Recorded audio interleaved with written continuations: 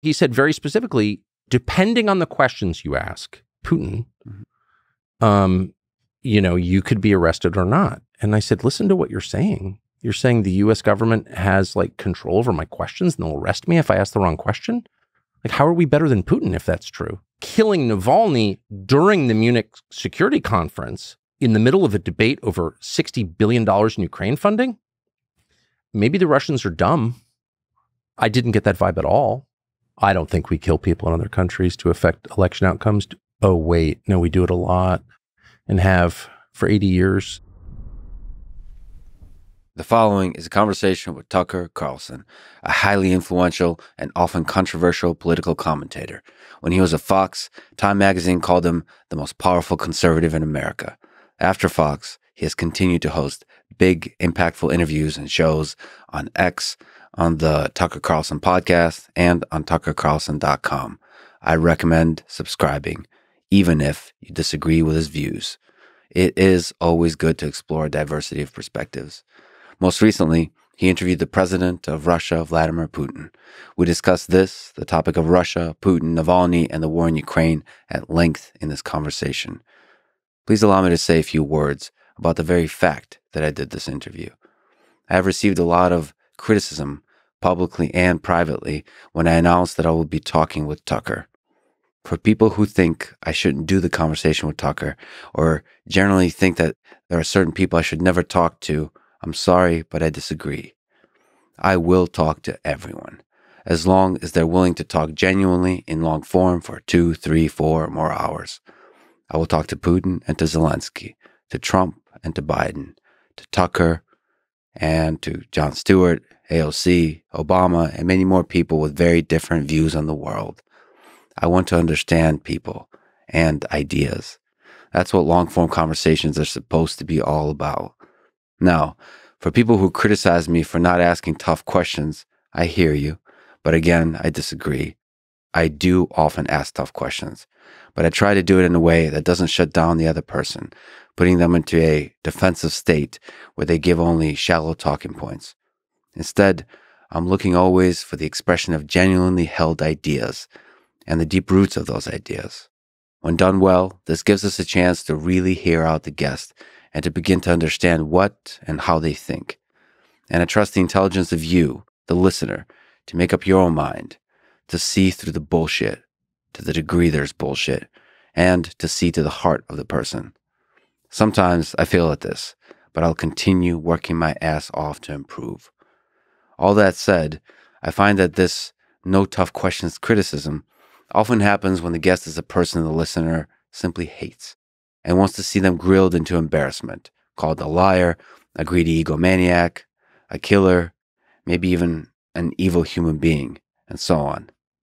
If you are such a listener, what you want is drama, not wisdom. In this case, this show is not for you.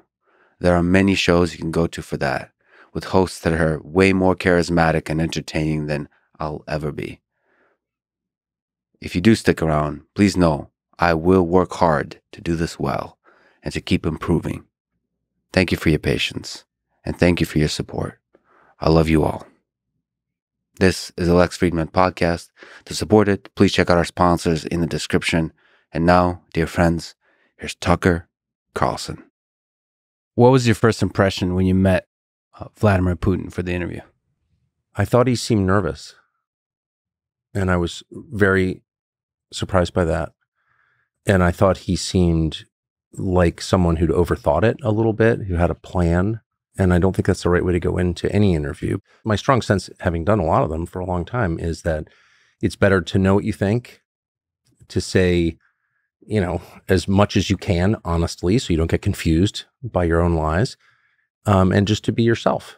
And I thought that he went into it like an overprepared student, and I kept thinking, why is he nervous? But I guess because he thought a lot of people were going to see it. But he was also probably prepared to give you a full lesson in history, as he did. Well, I was totally shocked by that and very annoyed because I thought he was filibustering. I thought he would. I mean, I asked him, as I usually do, the most obvious, dumbest question ever, which is, why'd you do this?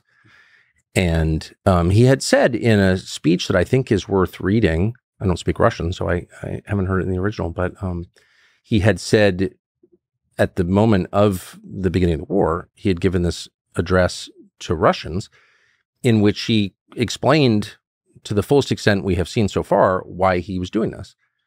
And he said in that speech, I fear that NATO, the West, the United States, the Biden administration will preemptively attack us.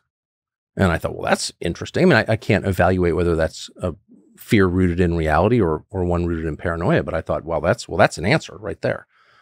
And so I alluded to that in my question, and rather than answering it, he went off on this long, from my perspective, kind of tiresome, sort of greatest hits of Russian history. And the implication, I thought, was, well, Ukraine is ours, or Eastern Ukraine is ours already. And I thought he was doing that to avoid answering the question. So, the last thing you want when you're interviewing someone is to get rolled. And I didn't want to be rolled. So I, a couple of times, interrupted him politely, I thought, but he wasn't having it. And then I thought, you know what? I'm not here to prove that I'm a great interviewer. It's kind of not about me. I want to know who this guy is. I think a Western audience, a global audience, has a right to know more about the guy. And so just let him talk, because it's not, I don't feel like my reputation's on the line. People have already drawn conclusions about me, I suppose, to the extent they have. I'm not interested really in those conclusions anyway. So just let him talk. And so I calmed down and just let him talk. And in retrospect, I thought that was really, really interesting. Whether you agree with it or not, or whether you think it's relevant to the war in Ukraine or not, that was his answer. And so it's inherently significant. Well, you said he was nervous. Were you nervous? Were you afraid? This is Vladimir Putin. Well, I wasn't afraid at all. And I wasn't nervous at all. Did you drink tea beforehand? No, I did my normal regimen of nicotine pouches and coffee. Mm-hmm. No, I'm not a tea drinker. I tried not to eat, all the sweets they put in front of us, which is that is my weakness, is eating crap. But you eat a lot of sugar before, as you know, before an interview, and it does dull you. So I successfully resisted that. But I wasn't nervous. I wasn't nervous the whole time I was there. Why would I be? I'm 54. My kids are grown. I believe in God. I'm almost never nervous. But no, I wasn't nervous. I was just interested. I mean, I'm interested in Soviet history. I studied it in college. I've read about it my entire life. My dad, worked in the Cold War. It was a constant topic of conversation. And so to be in the Kremlin, in a room where Stalin made decisions, either wartime decisions or decisions about murdering his own population, I just couldn't get over it. We were in Molotov's old office. So for me, I was just blown away by that. I thought I knew a lot about Russia. It turns out I knew a lot about the Soviet period, the 1937 purge trials, the famine in Ukraine. Like, I knew a fair amount about that, but I really knew nothing about contemporary Russia, less than I thought I did, it turned out. And, but yeah, I was just blown away by where we were. And that's kind of one of the main drivers at this stage in my life of it, that's why I do what I do, is because I'm interested in stuff and I want to see as much as I can and try and draw conclusions from it to the extent I can. So I was very much caught up in that, but no, I wasn't nervous. I didn't think he's going to kill me or something. And I'm not particularly afraid of that anyway. So not afraid of dying. Not really. No.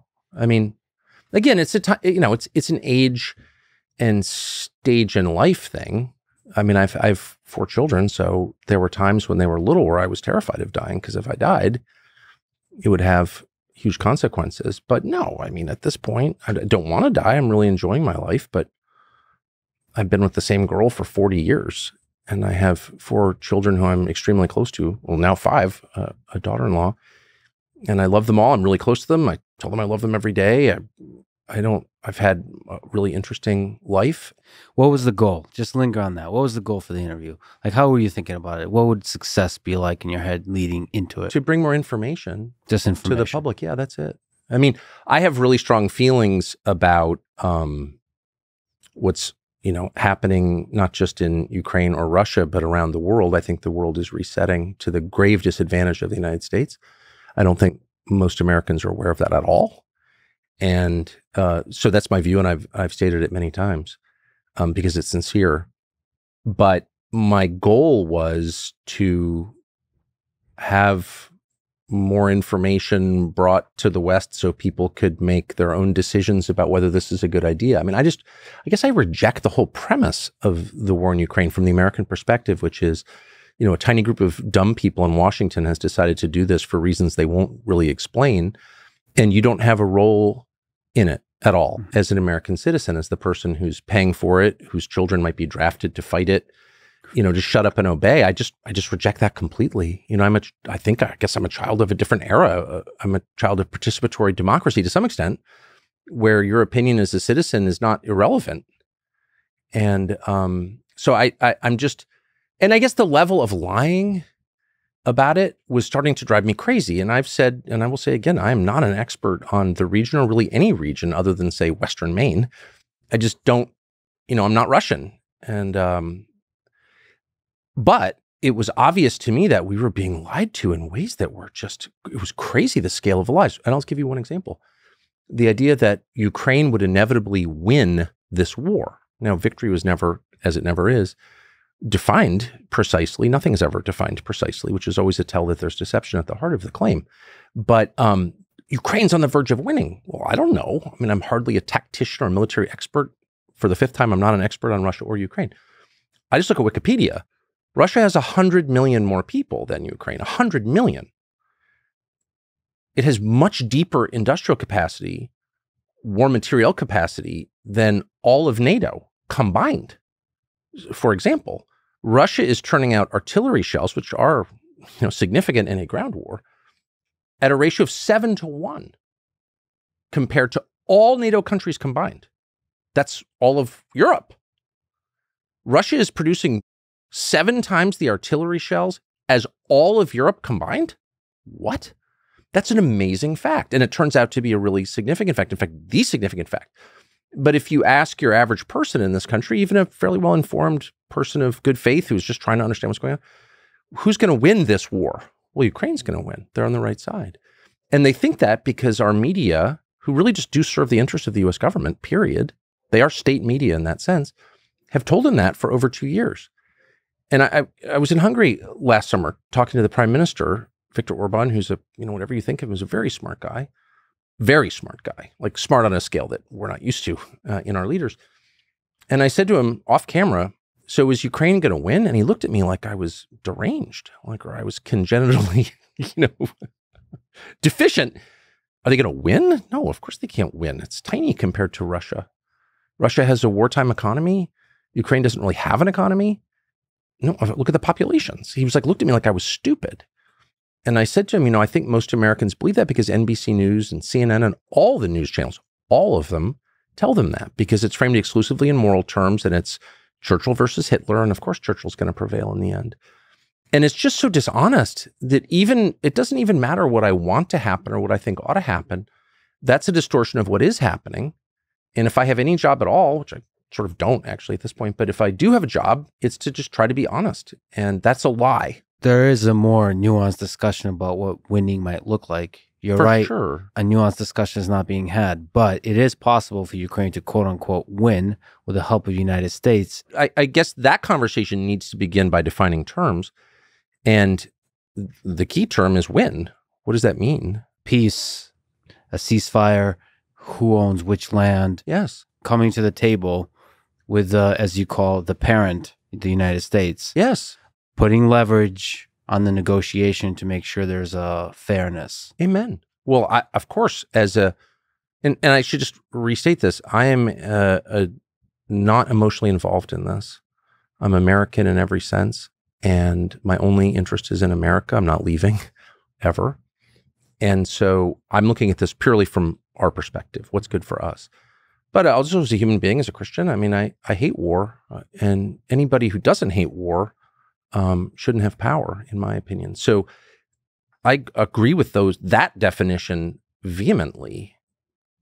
A victory is like not killing an entire generation of your population.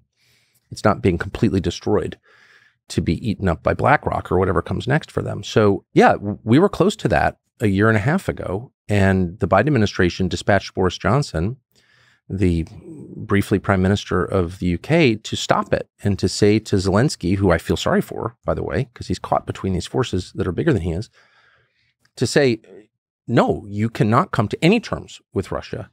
And the result of that has not been a Ukrainian victory. It's just been more dead Ukrainians and a lot of profit for the West. It's a moral crime, in my opinion. And I tried to ask Boris Johnson about it because why wouldn't I?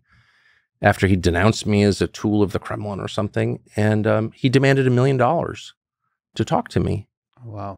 And this just happened last week. And by the way, in writing too, I'm not making this. I'm not just making for this the up. record, you demanded $1 million from me to talk to me today. I did, and you paid. No, I'm of course kidding. But and I said to his guy, I said, I just interviewed Putin, who was widely recognized as a bad guy, and he did it for free. He didn't demand $1 million. He wasn't in this for profit. Like, are you telling me that Boris Johnson is sleazier than Vladimir Putin? And of course, that is the message.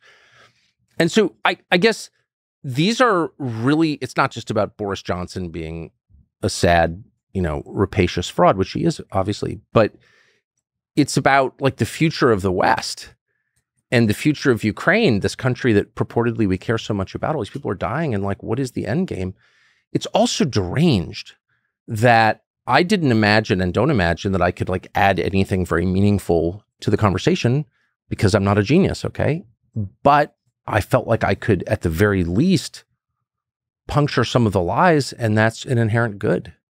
Vladimir Putin, after the interview, said that he wasn't fully satisfied because you weren't aggressive enough. You didn't ask sharp enough questions. First of all, what do you think about him saying that? I don't even understand it. I guess it does seem like the one Putin statement that Western media take at face value. Everything else Putin says is a lie, except his criticism of me, which is true. But I mean, I have no idea what he meant by that. I can only tell you what my goal was, as I've suggested, was not to make it about me. I watched, he hasn't done any interviews of any kind for years. But the last interview he did with an English-speaking reporter, Western media reporter, was like many of the other interviews he'd done with Western media reporters. Mike Wallace's son did an interview with him that was of the same variety, and it was all about him. I'm a good person. You're a bad person. And I just feel like that's the most tiresome, fruitless kind of interview. It's not about me. I don't think I'm an especially good person. I've definitely never claimed to be. But people can make their own judgments. And again, the only judgments that I care about are my wife and children and God. So I'm just not interested in proving I'm a good person. And I just want to hear from him. And I had a lot of, you should see, I almost never write questions down, but I did in this case because I had I had 3 years to think about it as I was trying to book the interview, which I did myself. But it was all about internal Russian politics and Navalny. And I had a lot of, I thought, really good questions. And then at the last second, and you make these decisions, as you know, since you interview people a lot, often you make them on the fly. And I thought, no, I want to talk about the things that haven't been talked about and that I think matter in a world historic sense. And the number one among those, of course, is the war and what it means for the world. And so I stuck to that. I could answer. I did ask about Gershkovich, who I felt sorry for, and I wanted Putin to release him to me, and I was offended that he didn't. I thought his rationale was absurd. Well, we want to trade him for someone. I said, well, doesn't that make him a hostage? Which of course it does. But other than that, I really wanted to keep it to the things that I think matter most. People can judge whether I did a good job or not, but that was my decision. In the moment, what was your gut? Did you want to ask some tough questions as follow-ups on certain topics? I don't know what it would mean to ask a tough question. Clarifying questions, I suppose they would. I guess. I just wanted him to talk. I just wanted to hear his perspective. Again, I've probably asked more asshole questions than like any living American. Sure. I'm, as has been noted correctly, I'm a dick by my nature. And so I just feel at this stage of my life, I didn't need to prove that I could, like, Vladimir Putin, answer the question. Sure, for okay. sure. I think if I had been, 34 instead of 54, I definitely would have done that because I would have thought this is really about me and I need to prove myself. And also, no, there's a war going on that is wrecking the U.S. economy in a way and at a scale people do not understand. The U.S. dollar is going away. That was, of course, inevitable ultimately because everything dies, including currencies. But that process of death has been accelerated exponentially by the behavior of the Biden administration and the U.S. Congress, particularly the sanctions. And people don't understand what the ramifications of that are. The ramifications are poverty in the United States. Okay. So I just wanted to get to that because I'm coming at this from not a global perspective. I'm coming at it from an American perspective. So you mentioned Navalny. Mm-hmm. After you left, Navalny died in prison. Yes. What are your thoughts on, just at a high level first, about his death? Well, it's awful. I mean, imagine dying in prison. You know, I've thought about it a lot. I've known a lot of people in prison, a lot, including some very good friends of mine. So I felt instantly sad about it. From a geopolitical perspective, I don't know any more than that. And I laugh at and sort of resent, but mostly find amusing, the claims by American politicians who really are the dumbest politicians in the world, actually. You know, this happened and here's what it means. And it's like, actually, as a factual matter, we don't know what happened. We don't know what happened. We have no freaking idea what happened. We can say, and I did say, and I will say again, I don't think you should put opposition figures in prison. I really don't. I don't. Period. It happens a lot around the world. It happens in this country, as you know, and I'm against all of it. But do we know how he died? The short answer, no, we don't. Now, if I had to guess, I would say killing Navalny during the Munich Security Conference in the middle of a debate over $60 billion in Ukraine funding, maybe the Russians are dumb. I didn't get that vibe at all. You know, I don't see it, but maybe they killed him. I mean, they certainly put him in prison, which I'm against. But here's what I do know is that we don't know. And so when Chuck Schumer stands up and Joe Biden reads some card in front of him with lines about Navalny, it's like, I'm allowed to laugh at that because it's absurd. You don't know. There's a lot of interesting ideas about if he was killed, who killed him. Yeah. Because it could be Putin. It could be somebody in Russia who's not Putin. Yeah. It could be Ukrainians because it would benefit the war. They killed Dugin's daughter in Moscow. So yeah, it's possible. And it could be, I mean, the United States could also be involved. I don't think we kill people in other countries to affect election outcomes. Oh, wait. No, we do it a lot and have for 80 years, and it's shameful. I can say that as an American because it's my money in my name. Yeah, I'm really offended by that. And I never thought that was true. And I spent, again, I'm much older than you. And so I spent my worldview was defined by the Cold War. And very much in the house I lived in Georgetown, in Washington, D.C., you know, that's what we talked about. And yeah, and the left at the time, you know, I don't know, the wacko MIT professor who I never had any respect for, who I know you've interviewed, et cetera. Like the hard left was always saying, well, the United States government is interfering in other elections. And I just dismissed that completely out of hand as stupid and actually a slander against my country. But it turned out to all be true or substantially true anyway. And that's been a real shock for me in middle age to understand that. But anyway, as to Navalny, look, I don't know.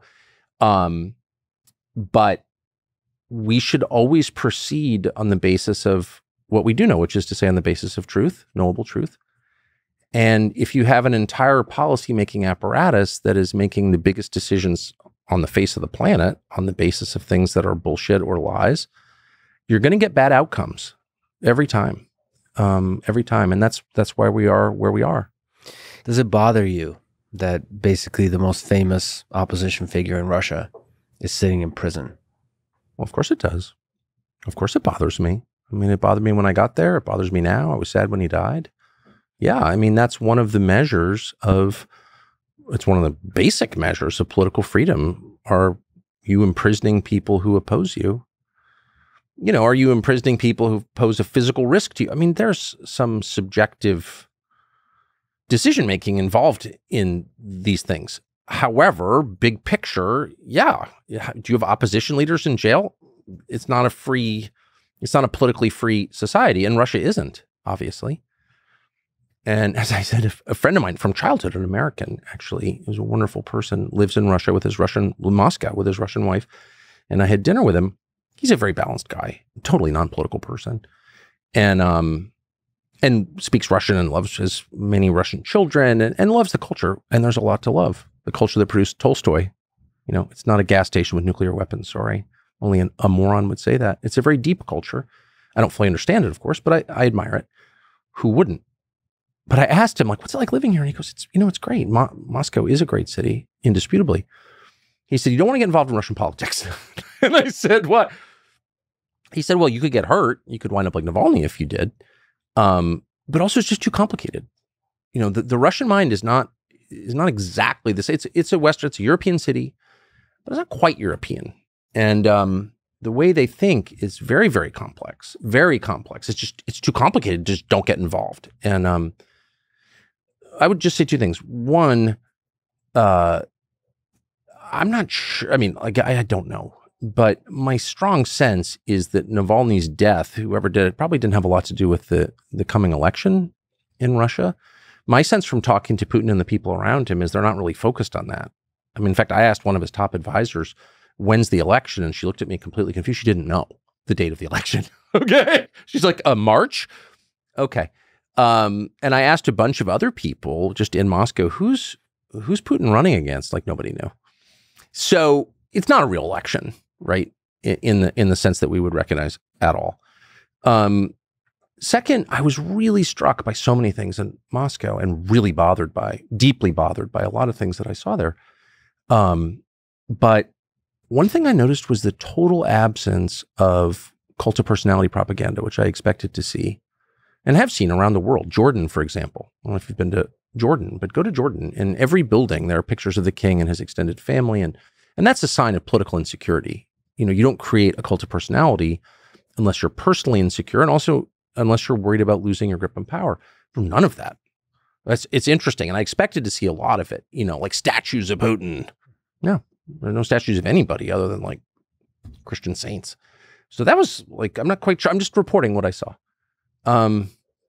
So yes, it's not in a political sense, it's not a free country. It's not a democracy in the way that we would understand it or want. I don't want to live there. Okay. Because I like to say what I think. In fact, I make my living doing it. But it's not Stalinist in a recognizable way. And anyone who says it is should go there and tell me how. I mean, this question about the freedom of the press is underlying the very fact of the interview you're having with him.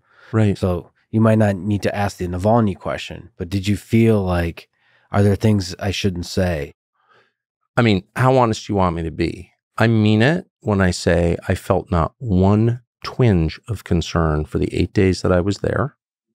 Maybe I just didn't. And I feel like I've got a pretty strong gut sense of things. I rely on it. I make all my decisions based on how I feel, my instincts. And I didn't feel it at all.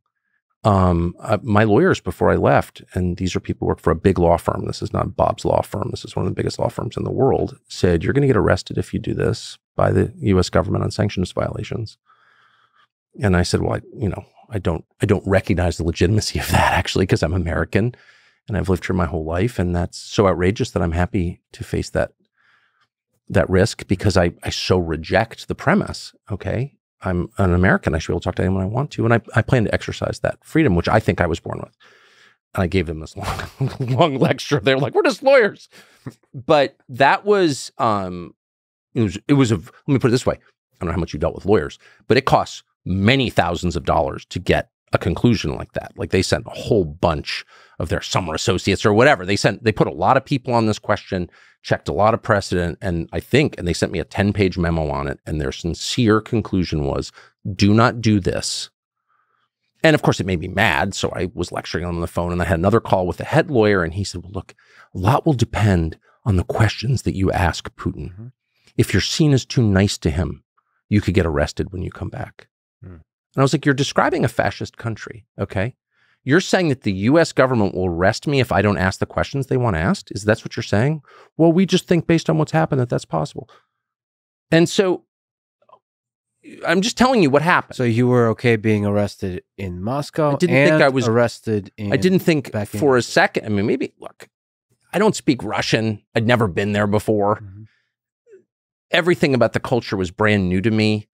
You know, ignorance does protect you, sort of, when you have no freaking idea what's going on. You're not worried about it. Like, this has happened to me many times. There's a principle there that extends throughout life. Mm-hmm. So it's completely possible that I was in grave peril and didn't know it. Because, like, how would I know it? You know, I'm like a bumbling English speaker from California. But I didn't feel it at all. But the lawyers did. Yeah, I mean, it scared the crap out of people. You're going to, and look, and you have to pay in cash. They don't take credit cards because of sanctions. And you have to go through all these hoops, just procedural hoops to go to Russia, which I was willing to do because I wanted to interview Putin because they told me I couldn't. But then there's another fact, which is that I was being surveilled by the U.S. government, intensely surveilled by the U.S. government. And this came out. They admitted it. The NSA admitted it a couple of years ago that they were up in my Signal account. And then they leaked it to the New York Times. They did that again before I left. And I know that because 2 New York Times reporters, one of whom I actually like a lot, said, oh, you're going, and called other people. Oh, he's going to interview Putin. I hadn't told anybody that, like anybody, like my wife, 2 producers, that's it. So they got that from the government. Then I'm over there. And of course I want to see Snowden, who I admire. And so we have a mutual friend. So I got his text and come on over, and Snowden does not want publicity at all. Mm-hmm. And so, but I really wanted to have dinner with him. So we had dinner in my hotel room at the Four Seasons in Moscow. And I tried to convince him, I'd love to do an interview, shoot it on my iPhone. I'd love to take a picture together and put it on the internet because I just want to show support because I think he's been railroaded. He had no interest in living in Russia, no intention of being in Russia. The whole thing is a lie. But anyway, whatever, all this stuff. And he just said, respectfully, I'd rather not anyone know that we met. Great. The only reason I'm telling you this is because, and I didn't tell anybody and I didn't text it to anybody, okay, except him. Mm-hmm. Semaphore runs this piece saying, reporting information they got from the U.S. intel agencies, leaking against me using my money in my name in a supposedly free country. They run this piece saying I'd met with Snowden, like it was a crime or something. So again, my interest is in the United States and preserving freedoms here, the ones that I grew up with. And if you have a media establishment that acts as an auxiliary of, or acts as employees of the national security state, you don't have a free country. And that's where we are. And I'm not guessing because I spent my entire life in that world. 33 years I worked in big news companies. And so I know how it works. I know the people involved in it. I could name them. Ben Smith of Semaphore, among many others. And I find that really objectionable, not just on principle either, in effect, in practice. I don't want to live in that kind of country. And people are like, they externalize all of their anxiety about this, I have noticed. So it's like, Russia's not free. Yeah, I know. Neither's, Burkina Faso. Like most countries aren't free actually, but we are. We're the United States, we're different. And that's my concern. Preserving that is my concern. And so they get so exercised about what's happening in other parts of the world, places they've never been, know nothing about.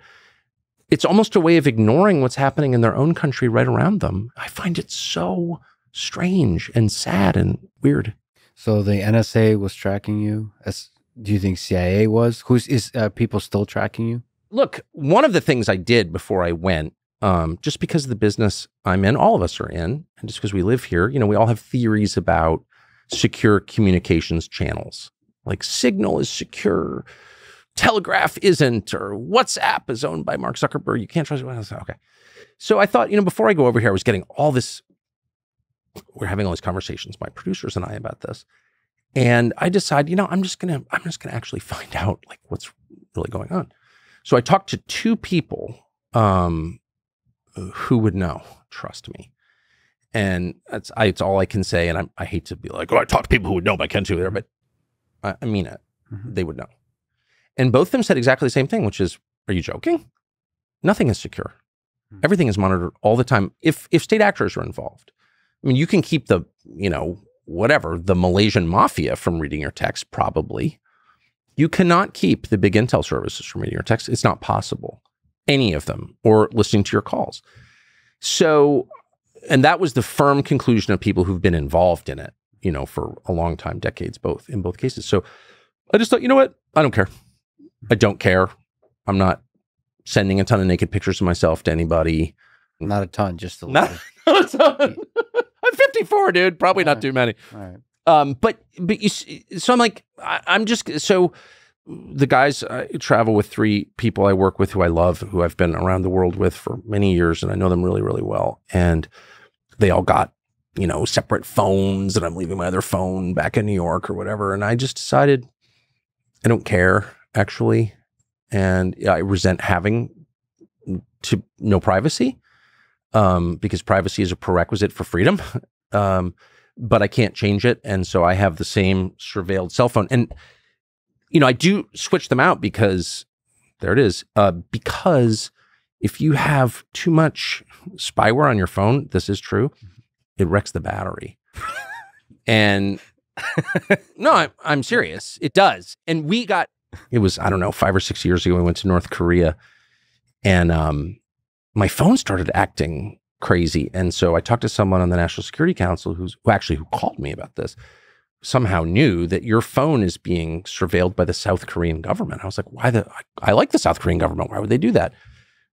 Because they want more information. They thought I was talking to Trump or whatever. So, but I could tell because all of a sudden the thing would just drain in like 45 minutes. So that's a downside. So you keep switching phones, getting new phones for the battery life. That's good. Yeah, I mean, I try not to do it. I'm kind of flinty Yankee type in some ways, so I don't like to spend $1,000 with a freaking Apple corporation too often. But yeah, I do. I mean, you say it lightly, but it's really troublesome that you as a journalist would be tracked. Well, they leaked it to Semaphore, and they leaked it to the New York Times. Look, I would even put up, well, there's nothing I can do, so I have to put up with everything, okay? But I would probably not be actively angry about being surveilled because I'm just so old, and I actually do pay my taxes. I'm not sleeping with the makeup artist or whatever, so I don't care that much. The fact that they are leaking against me, that the intel services in the United States are actively engaged in U.S. politics and media, that's so unacceptable. That makes democracy impossible. There's no defense of that, and yet NBC News, Ken Delanian, and the rest will defend it. And it's like, and not just on NBC News, by the way, on the supposedly conservative channels too, they will defend it. And there's no defending that. You can't have democracy if the intel services are tampering in elections and information, period. So you had no fear. Your lawyer said, be careful which questions you asked. You said, I don't have. Well, the lawyer said, no, he said very specifically, if, depending on the questions you ask Putin, you could be arrested or not. And I said, listen to what you're saying. You're saying the U.S. government has control over my questions and they'll arrest me if I ask the wrong question?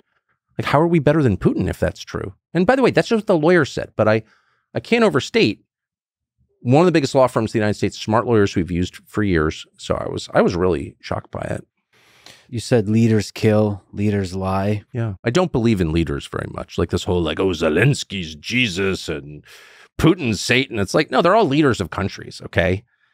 Grow up a little bit, you child. Have you ever met a leader? First of all, anyone who seeks power is damaged morally, in my opinion. You shouldn't be seeking power. You can't seek power or wealth for its own sake and remain a decent person. That's just true. So there aren't any really virtuous billionaires, and there aren't any really virtuous world leaders. You have grades of virtue. Some are better than others for sure. But I mean, in other words, Zelensky may be better than Putin. I'm open to that possibility. But to claim that one is evil and the other is virtuous, it's you're revealing that you're a child. You don't know anything about how the world actually is or what reality is. That's quite a realist perspective, but there is a spectrum. There's a spectrum. Absolutely. I'm not saying they're all the same. They're not. And our task is to figure out where on the spectrum they lie. And the leader's task is to confuse us and convince us they're one of the good guys. Of course. But I actually reject even that formulation. I don't think it's always about the leaders. I mean, of course, the leaders make the difference. A good leader has a healthy country and a bad leader has a decaying country, which is something to think about. But it's about the ideas and the policies and the practical effect of things. So we're very much caught up in the personalities of various leaders, not just our political leaders, but our business leaders, our cultural leaders. Are they good people? Do they have the right thoughts? It's no, I ask a much more basic question. What are the fruits of their behavior? And I always make it personal because I think everything is personal. Does his wife respect him? Do his children respect him? How are they doing? Is the country he runs thriving or is it falling apart? If your life expectancy is going down, if your suicide rate is going up, if your standard of living is tanking, you're not a good leader. I don't care what you tell me. I don't care what you claim you represent. I don't care about the ideas or the systems that you say you embody. It's dogs barking to me. How's your life expectancy? How's your suicide rate? What's drug use like? Are people having children? Are people's children more likely to live in a freer, more prosperous society than you did and their grandparents did? Like, those are the only measures that matter to me. The rest is a lie. But anyway, the point is, we just get so obsessed with like the theater around people or people, and we miss the bigger things that are happening, and we allow ourselves to be deceived into thinking that what doesn't matter at all matters, that moral victories are all that matters. No, actually, facts on the ground victories matter more than anything. I mean, you certainly see it in this country. Black Lives Matter, for example. How many black people did that help? It hurt a lot of black people, but in the end, we should be able to measure it. You know, like how many black people have died by gunfire in the 4 years since George Floyd died? Well, the number's gone way, way up. And that was a Black Lives Matter operation, defund the police. So I think we can say, as a factual matter, a data-based matter, Black Lives Matter didn't help black people. And if it did, tell me how. Well, these are important moral victories. I'm over that. That's just another lie, a long litany of lies. So I try to see the rest of the world that way. But more than anything, I try to see world events through the lens of an American, because I am one. And what does this mean for us? And it's not even the war, it's the sanctions that will forever change the United States, our standard of living, the way our government operates. That, more than any single thing in my lifetime, screwed the United States. Levying those sanctions in the way that we did was crazy. And that for me, the main takeaway from my 8 days in Moscow was not Putin. He's a leader, whatever. None of them are that different, actually, in my pretty extensive experience. No, it was Moscow. That blew my mind. I was not prepared for that at all. And I thought I knew a lot about Moscow. My dad worked there on and off in the 80s and 90s because he's a U.S. government employee, and he was always coming back, Moscow, it's a nightmare and all this stuff, no electricity. I got there almost exactly 2 years after sanctions, totally cut off from Western financial systems, kicked out of SWIFT, can't use US dollars, no banking, no credit cards. And that city, just factually, I'm not endorsing the system, I'm not endorsing the whole country. I didn't go to Lake Baikal. I didn't go to Turkmenistan. I just went to Moscow, largest city in Europe, 13 million people. I drove all around it. And that city is way nicer, outwardly anyway, I don't live there, than any city we have, by a lot. And by nicer, let me be specific. No graffiti, no homeless, no people using drugs in the street, totally tidy, no garbage on the ground, and no forest of steel and concrete soul-destroying buildings, none of the postmodern architecture that oppresses us without even our knowledge, none of that crap. It's a truly beautiful city. And that's not an endorsement of Putin. And by the way, it didn't make me love Putin. It made me hate my own leaders, because I grew up in a country that had cities kind of like that were nice cities, that were safe. And we don't have that anymore. And how did that happen? Did Putin do that? I don't think Putin did that, actually. I think the people in charge of it, the mayors, the governors, the president, they did that, and they should be held accountable for it. So I think cleanliness and architectural design is not the entirety of the metrics that matter when you measure a city. They're the main metrics that matter. They're the main metrics that matter. The main metrics that matter are cleanliness, safety, and beauty, in my opinion. And one of the big lies that we are told in our world is that, no, something you can't measure that has no actual effect on your life matters most. Bullshit. What matters most, to say it again, beauty, safety, cleanliness. Lots of other things matter too. A whole bunch of things matter. But if I were to put them in order, it's not some theoretical, well, actually, I don't know if you know that the Duma has no power. It's like, okay, I get that. Freedom of speech matters enormously to me. They have less freedom of speech in Russia than we do in the United States. We are superior to them in that way. But you can't tell me that living in a city where, your 6-year-old daughter can walk to the bus stop and ride on a clean bus, or ride in a beautiful subway car that's on time and not get assaulted, that doesn't matter. No, that matters almost more than anything, actually. And we can have both. And like the normal regime defenders and morons, Jon Stewart or whatever he's calling himself, they're like, well, that's the price of freedom. Like people shitting on the sidewalk is the price of freedom. It's like, you can't fool me because I've lived here for 54 years. I know that it's not the price of freedom because I lived in a country that was both free and clean and orderly. So that's not a trade-off I think I have to make. You can't, that is the beauty of being a little bit older, because you're like, no, I remember that actually. It wasn't what you're saying. We didn't have racial segregation in 1985. It was a really nice country that kind of respected itself. I was here. And I think with younger people, you can tell them that. And they're like, oh, 1985, you were, selling slaves in Madison Square Garden. It's like, no, they weren't. You're going to Madison Square Garden and not stepping over a single fentanyl addict. It is true. There doesn't have to be a trade-off between cleanliness and freedom of speech. But it is also true that in dictatorships, cleanliness and architectural design is easier to achieve and perfect, and often is done so you can show off, look how great our cities are, while you're suppressing. Of course. I agree with that vehemently. This is not a defense of the Russian system at all. And if I felt that way, I would not only move there, but I would announce I was moving there. I'm not ashamed of my views. I never have been. And for all the people who are trying to impute secret motives to my words, I'm like the one person in America you don't need to do that with. If you think I'm a racist, ask me, and I'll tell you. Are you a racist? Of course. No. I am a sexist, though. All right, great.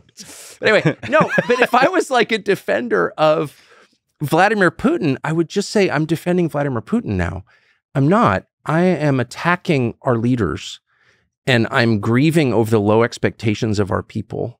You don't need to put up with this. You don't need to put up with foreign invaders stealing from you, occupying your kids' school. Your kids can't get an education because people from foreign countries broke our laws and showed up here and they've taken over the school. That's not a feature of freedom, actually. That's the opposite. That's what enslavement looks like. And so I'm just saying, raise your expectations a little bit. You can have a clean, functional, safe country. Crime is totally optional. Crime is something our leaders decide to have or not have. It's not something that just appears organically. I wrote a book about crime 30 years ago. I've thought a lot about this. You have as much crime as you put up with, period. And it doesn't make you less free to not tolerate murder. In fact, it makes you unfree to have a lot of murders.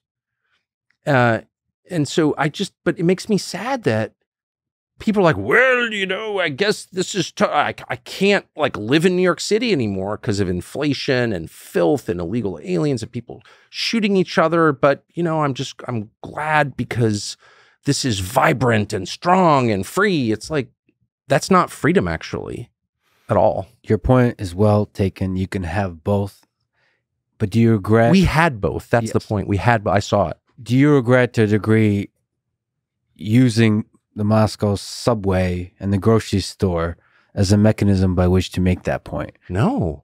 I mean, look, I'm one of the more unself-aware people you will ever interview. So to ask me, how will this be perceived? I literally have no idea and kind of limited interest, but I was so shocked by it. I was so shocked by it. And there were two, and to the extent I regret anything and am to blame for anything, it would be not, and I've done this a lot, not giving it context, not fully explaining why are we doing this. Mm-hmm. The grocery store, I was shocked by the prices. And yes, I'm familiar with exchange rates, but very familiar with exchange rates, but those don't, and I adjusted them for exchange rates. And this is 2 years into sanctions, total isolation from the West. So I would expect, in fact, I did expect until I got there, that their supply chains would be crushed. How do you get good stuff if you don't have access to Western markets? And I didn't fully get the answer because I was occupied doing other things when I was there, but somehow they have. And that's the point. And they haven't had the supply chains problems that I predicted. In other words, sanctions haven't made the country noticeably worse. Okay. So again, this is commentary of the United States and our policymakers. Why are we doing this? It's forcing the rest of the world into a block against us called BRICS. They're getting off the US dollar. That will mean a lot of dollars are going to come back here and destroy our economy and impoverish this country. So the consequences, the stakes are really high. They're huge. And we're not even hurting Russia. So what the hell are we doing? one on the subway. That subway was built by Joseph Stalin right before the Second World War. I'm not endorsing Stalin. Obviously, Stalinism is the thing that I hate, and I don't want to come to my country. I'm making the obvious point that for over 80 years, you've had these frescoes and chandeliers. Maybe they've been redone or whatever, but like somehow the society has been able to not destroy what its ancestors built, the things that are worth having, and there are a lot. And that, like, why don't we have that? And even on a much more terrestrial plane, like, why can't I have a subway station like that? Why can't my children who live in New York City ride the subway? A lot of people I know who live in New York City are afraid to ride the subway. Young women especially. That's freedom? No. Again, it's slavery. And if Putin can do this, why can't we? Like, what? It's not, in other words, I mean, this is like so obvious. I'm a traitor. Okay. So if I'm calling for American citizens to demand more from their government and higher standards for their own society, and remember that just 30 years ago, we had a much different and much happier and cleaner and healthier society where everyone wasn't fat with diabetes at 40 from poisoned food. Like, how is that? I'm not a traitor to my country. I'm a defender of my country. And by the way, the people calling me a traitor, they're all like, you know, whatever. They're not, I would not say they're people who put America's interests first. But to put it mildly. There's many elements, like you said, you don't like Stalinism. You know, you're a student of history. Central planning is good at building subways in a way that's really nice. The thing that accounts for New York subways, by the way, there's a lot of really positive things about New York subways, not cleanliness, but the efficiency, like the accessibility, how wide it spreads. Like that, the New York network is incredible. But Moscow, under different metrics, results of a capitalist system, and you actually said that you don't think U.S. is quite a capitalist system, which is an interesting question in itself. True. We have more central planning here than they do in Russia. So. No, that's not true. Of course it is. You think that's true? The climate agenda? Of course. They're telling the U.S. government has, in league with a couple of big companies, decided to change the way we produce and consume energy. There's no popular outcry for that. There's never been any mass movement of Americans who's like, I hate my gasoline-powered engine. No more diesel. That has been central planning. That is central planning. And you see it up and down our economy. There's no free market in the United States. You get crossways with the government, you're done. If you're at scale, I mean, maybe if you've got a barber shop or a liquor store or something, but even then, you're regulated by politicians. And so, no, I actually am for free markets. I hate monopolies. Our economy is dominated by monopolies. Completely dominated. Like, what do you mean? Google. What percentage of search does Google have? 90? Google's a monopoly by any definition, and Google is just rich enough to continue doing whatever it wants in violation of U.S. law. So there's no monopoly in Russia as big as Google. I'm not, again, defending the Russian system. I'm calling for a return to our old system, which was sensible and moderate and put the needs of Americans at least somewhere in the top 10.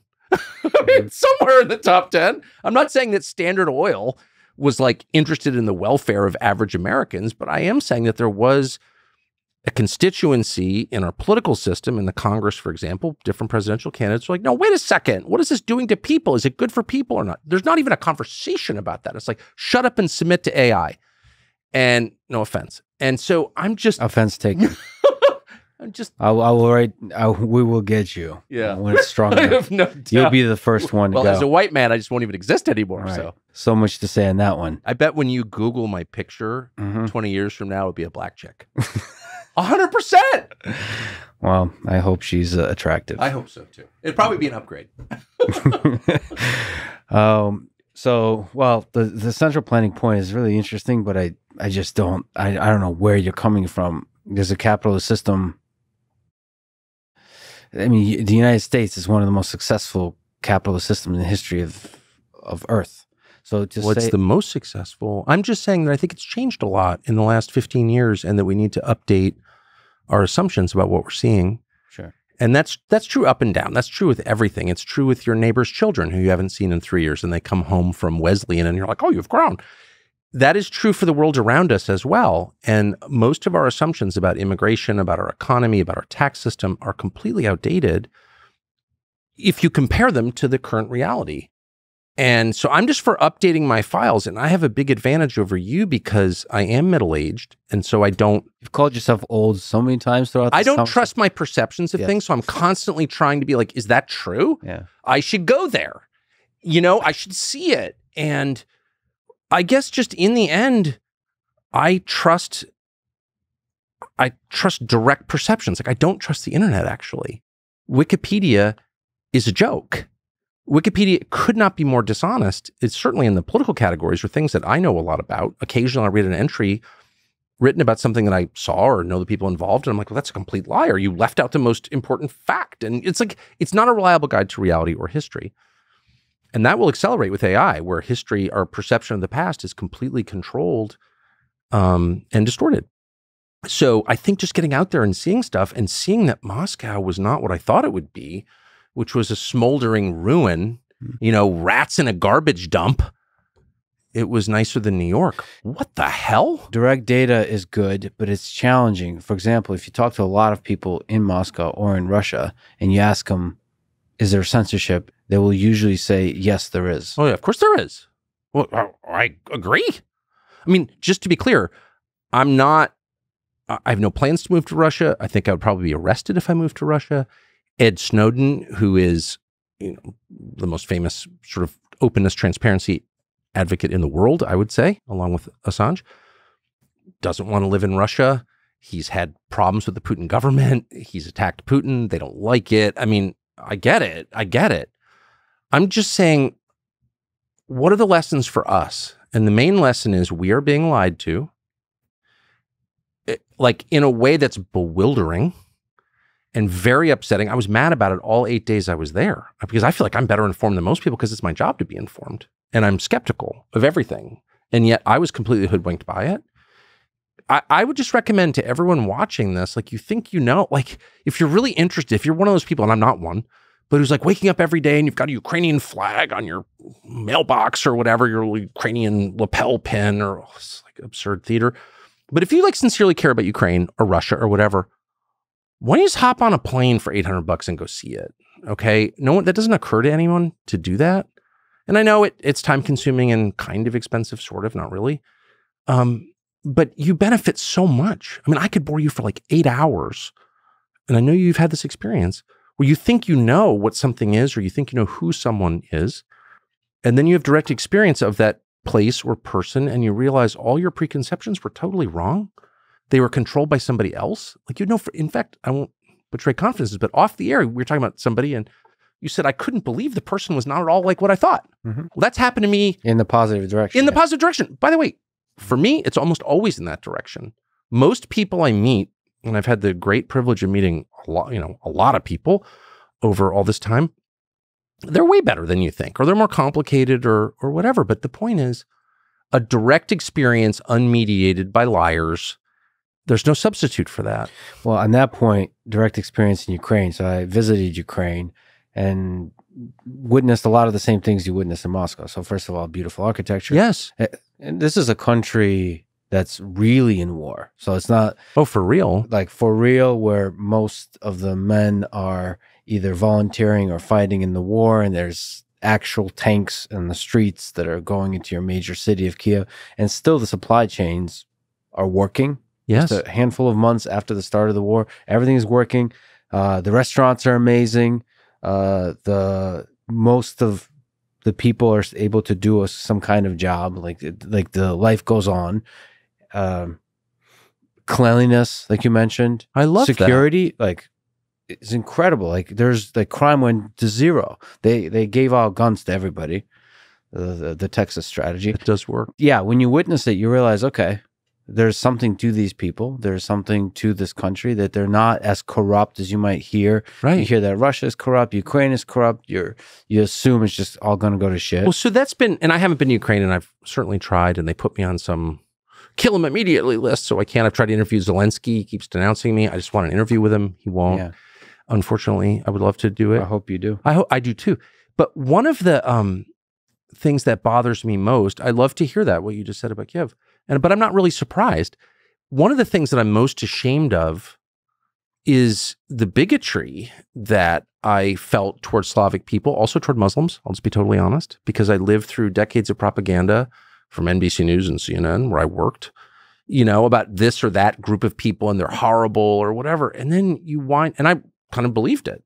And I see it now. Like, we can't even put the word Russia at Wimbledon because it's so offensive. Well, what does the tennis player have to do with it? Did he invade Ukraine? I don't think he did. You know, stealing all these business guys' yachts and denouncing them as oligarchs. Like, what do they have to do with it? You know, whatever. Here's my point. The idea that like a whole group of people is just evil because of their blood, I just don't believe that. I think it's immoral to think that. And I can just tell you my own experience after 8 days there. I think it's a really interesting culture, Slavic culture, which is shared, by the way, by Russia and Ukraine. Of course, they're first cousins at the most distant. And I found them really smart and interesting and informed. I didn't understand a lot of what they were saying. I don't understand the way their minds work because I'm American, but it wasn't a thin culture. It's a thick culture, you know, and I admire that. And I wish I could go to Ukraine. I would go tomorrow. So I think after you did the interview with Putin, you put a clip, I think on TCN, where like your sort of analysis afterwards. Yeah, it wasn't much of an analysis. No, but what stood out to me is you were kind of talking shit about Putin a little bit. Like you were criticizing him. Why wouldn't I? It spoke to the thing that you mentioned, which is you weren't afraid. Now, the question I want to ask is, it would be pretty badass if you went to the supermarket and made the point you were making, but also criticized Putin, right? Criticize that there is a lack of freedom of speech and freedom of the press. And in the supermarket? Yes. Oh, you mean if I also said that? Well, yeah. I mean, of course I think that. I'm not. So I guess part of it is that I'm a little, because I have such a low opinion of the commentariat in the United States and the news organizations, which really do just work for the U.S. government. I mean, I really see them as I did Izvestia and Pravda in the 80s. Like, they're just organs of the government, and I think they're contemptible. And I think the people who work there are contemptible, and I say that as someone who knows them really well personally. I think they're disgusting. That I'm a little bit cut off kind of from what people are saying about me because I'm not interested. But so I try not to be defensive. Like, see, I'm not a tool of Putin. But the idea that I'd be flacking for Putin when, you know, my relatives fought in the Revolutionary War, like I'm as American as you could be, it's like crazy to me. Ann Applebaum calls me a traitor to my, okay, right. It's just like so dumb. But no, of course they don't have, no country has freedom of speech other than us. Canada doesn't have it. Great Britain definitely doesn't have it. France, Netherlands, these are countries I spend a lot of time in. And Russia certainly doesn't have it. So that's why I don't live there. I'm just saying our sanctions don't work. That's all I was saying. And we don't have to live like animals. We can live with dignity. Even the Russians can do it. That's kind of what I was saying. Even the Russians under Vladimir freaking Putin can live like this. And no, it's not a feature of dictatorship. That's the most, I think, discouraging and most dishonest line by people like Jon Stewart, who really are trying to prepare the population for accepting a lot less. He is really a tool of the regime in a sinister way, always has been. Like, how dare you expect that? What are you, a Stalinist? It's like, no, I'm an American. I'm like a decent person. I just want to be able to walk to the grocery store without being murdered. Is that too much to ask? Shut up, then you don't believe in freedom. It's really dark if you think about it, you know? So there is a fundamental way which you wanted Americans to expect more. You don't have to live like this. We don't have to live like this. You don't have to accept it. You don't. And everyone's afraid in this country they're going to be shut down by the tech oligarchs or have the FBI show up at their houses or go to jail. And people are legit afraid of that in the United States. And my feeling is, so? Like, show a little courage. Like, what is it worth to you for your grandchildren to live in a free, prosperous country? It should be worth more than your comfort. That's how I feel. We should make clear that, you know, by many measures, you look at the World Press Freedom Index, you're right, U.S. is not at the top. Norway is. U.S. scores 71, Norway same as Gambia, really? West Africa. So let me just ask. Hold on a second. Now you're making me laugh. Ukraine is 61 and Russia is 35. The lower it is, the worse. close to China at 23 and North Korea at the very bottom, 22. Didn't Ukraine put Gonzalo Lira in jail till he died for criticizing the government? How can they have a high press? Yes, that's why there are 61. But I'm saying, look, I don't know what the criteria are they're using to arrive at that. But I know press freedom when I see it. I try to practice it, which is saying what you think is true, correcting yourself when you've been shown to be wrong, as I have many times, being as honest as you can be all the time, and not being afraid. And those are wholly absent in my country, wholly absent. People are afraid in the news business. I would know, since I spent my life working there, and they're afraid to tell the truth. They're under an enormous amount of pressure, and a lot of them have little kids and mortgages. I've been there. So I have sympathy, but they go along with things like you are not allowed, if you stand up at any cable channel in the United States and say, wait a second, how did the Ukrainian government throw a U.S. citizen into prison until he died for criticizing the Ukrainian government, and we're paying for that? That's why it's offensive to me. We're paying for it. And that happens all the time around the world, of course. But this is a U.S. citizen, and we're paying the pensions of Ukrainian bureaucrats. Like we are the Ukrainian government at this point. And like, if you said that on TV, on any channel, well, you'd lose your job for that. So like, that's not, I don't care. Or Norway is at the top, really, Norway. If I went on Norwegian television and said NATO blew up Nord Stream, which it did.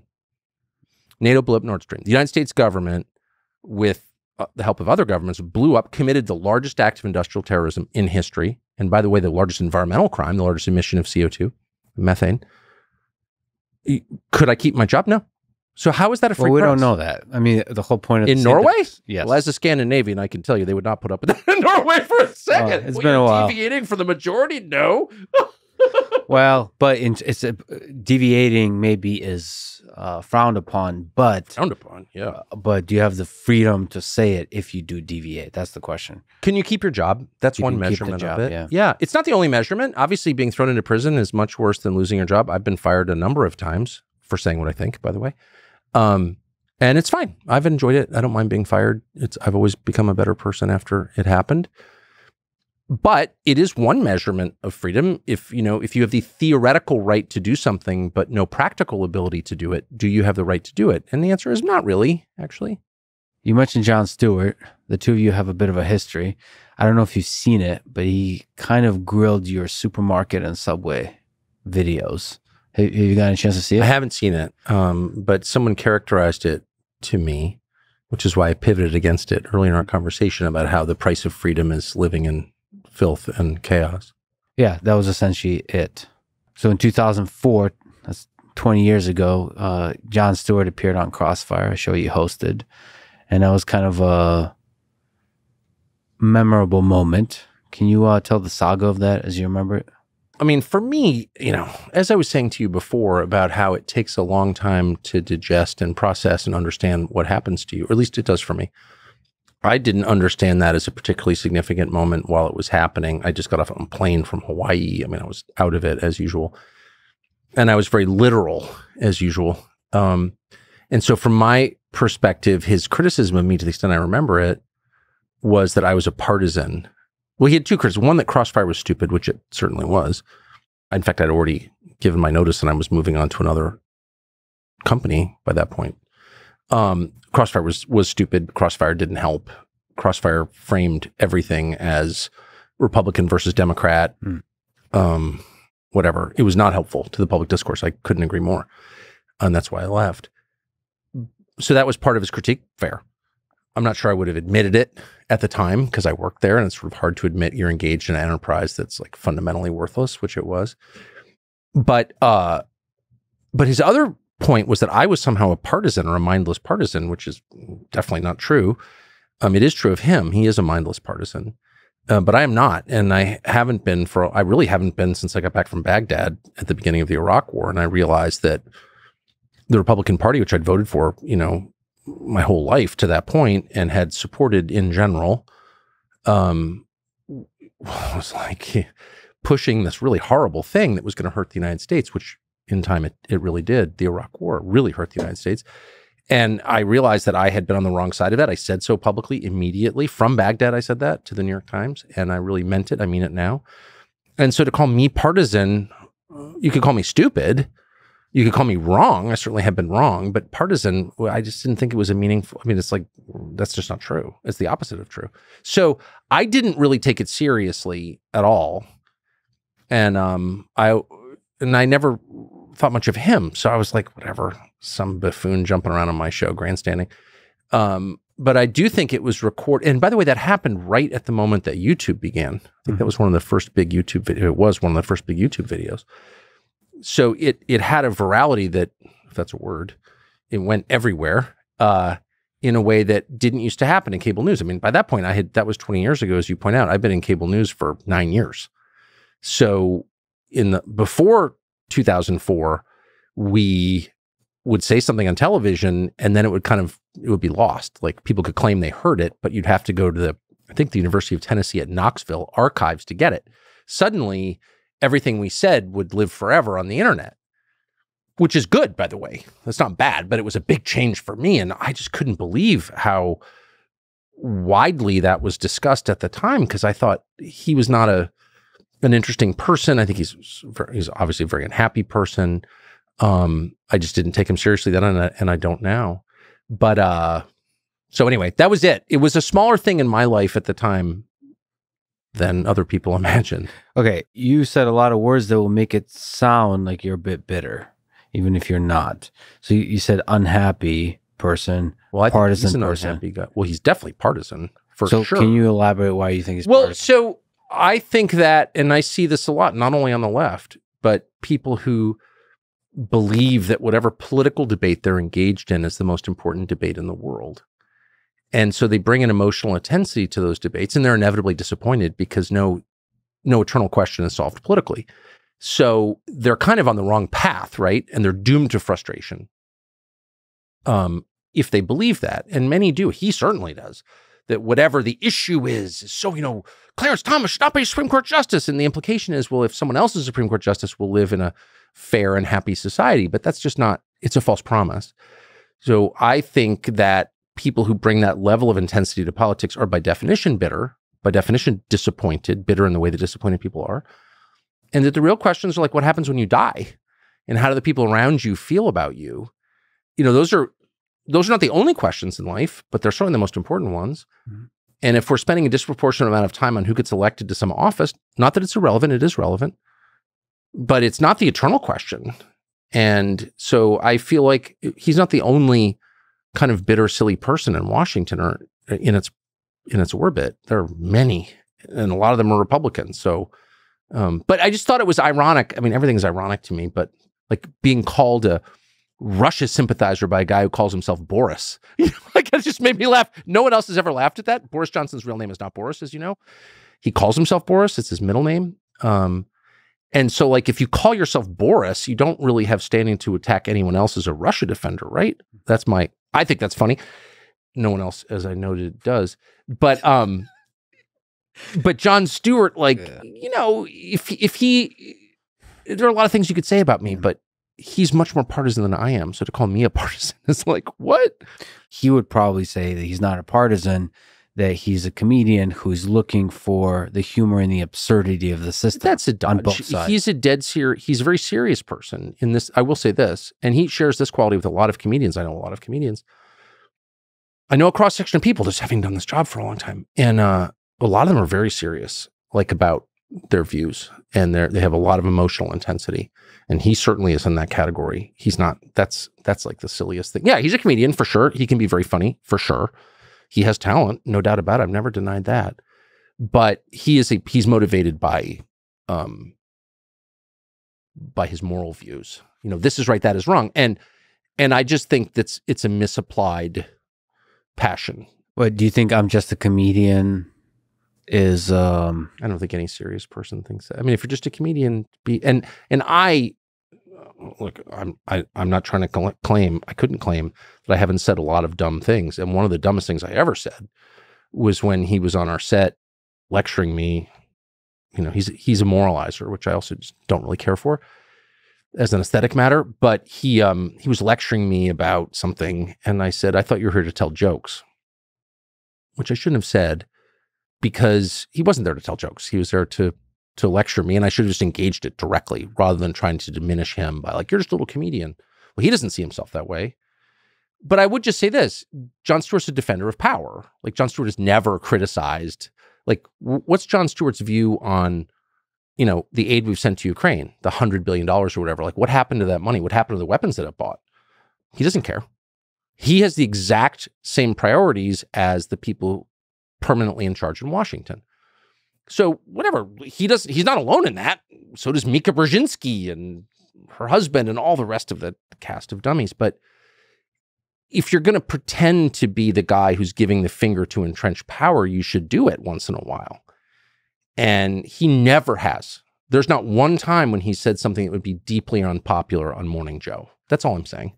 And so don't call yourself a truth teller. You're a court comedian or a flatterer of power. Okay, that's fine. There's a role for that, but don't pretend to be something else.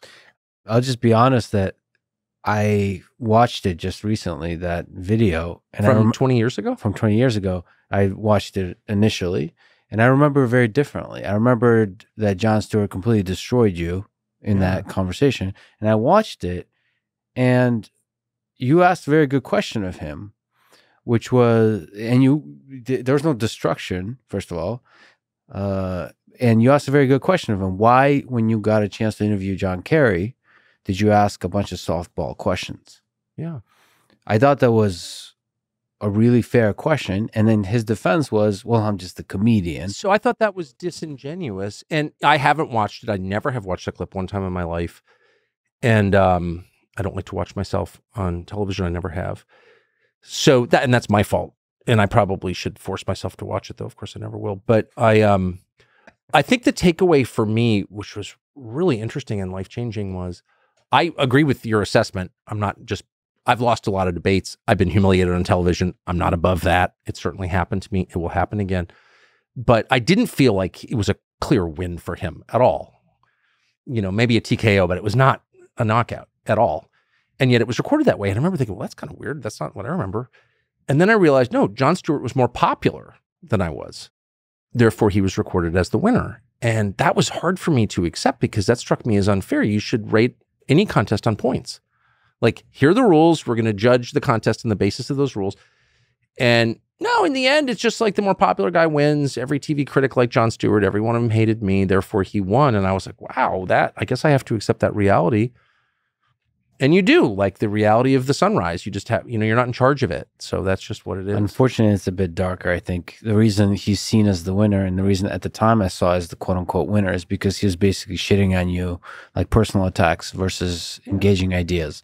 And it was funny in a dark way, and like making fun of the bow tie and all this kind of stuff. And like, bow tie. I understand. And it was fair to call me a dick. I remember he called me a dick. And I remember even when he said that, I was like, yeah, I'm definitely a dick. Yeah, and that's not my best quality, trust me. But also to be I thought Jon Stewart came off as a giant dick at that time, and I'm a big fan of his, and I think he has improved a lot. So that may be true. We should also say that like people grow. I certainly have, or change anyway. You hope it's growth. You hope it's not shrinkage. But but it is cold outside. Yeah, I mean, look, I haven't followed Jon Stewart's career at all. I don't have a television. Like, I'm pretty cut off from all that stuff. But so I wouldn't really know. But the measure to me is, are you taking positions that are unpopular with the most powerful people in the world? And how often are you doing it? It's super simple. Not for its own sake, but do you feel free enough to say, to the consensus, I disagree? And if you don't, then you're just another toady. That's my view. Well, I think he probably feels free enough to do it, but you're saying he doesn't do it. On the big things. Look, the big things, this is my estimation of it. Others may disagree. The big things are the economy and war, okay? Yeah. The big things government does can be, there are a lot of things government does. Government does everything at this point. But where we kill people and how and for what purpose, and how we organize the economic engine that keeps the country afloat. Those are the two big questions. And I hear almost no debate about either one of them in the media. And I have dissenting views on both of them. I'm mad about the tax code, which I think is unfair. I don't think we should be the fact we have a carried interest loophole in the tax code and people are claiming that their income is investment income and they're paying half the tax rate as someone who just goes to work every day. It discourages work. It encourages lending at interest, which I think is gross. Personally, I'm against it. Sorry. And the fact that we're creating chaos around the world, like, is the saddest thing that's happening right now. And nobody feels free to say that. So that's not good. How do you hope the war in Ukraine ends? With a settlement, with a reasonable settlement. And you know what a reasonable settlement is, which is a settlement, where both sides feel like they're giving a little, but can live with it. And I was really struck in my conversation with Putin by how he basically refused to criticize Joe Biden and to criticize NATO. And it is, I will just be honest, as an American, it would be a little weird to be like pissing on Joe Biden with a foreign leader, any foreign leader, even though I don't think Joe Biden is a real person or really president. I mean, the whole thing is ridiculous, but still he is the American president technically. And I don't want to beat up on the American president with a foreigner. I just don't. Maybe I'm old fashioned. So that's how I feel. So I didn't push it, but I thought it was really interesting. And because of course Putin knows my views on Joe Biden. He knew I applied to the CIA. So they've done some digging on me. And, but he didn't mention it and he didn't attack NATO. And the reason is, I know for a fact, because he wants a settlement. And he wants a settlement, not because Russia's about to collapse, despite the lying of our media. That's just not true. And no one is even saying it anymore because it's so dumb. He wants to because it's just bad to have a war. And it changes the world in ways you can't predict. People die. Everything about it is sad. And if you can avoid it, you should. So I would like to see a settlement where, look, the thing that Russia wants, and I think probably has a right to, is not to have NATO missiles on its border. Like, I don't know why we would do that. I don't know what we get out of it.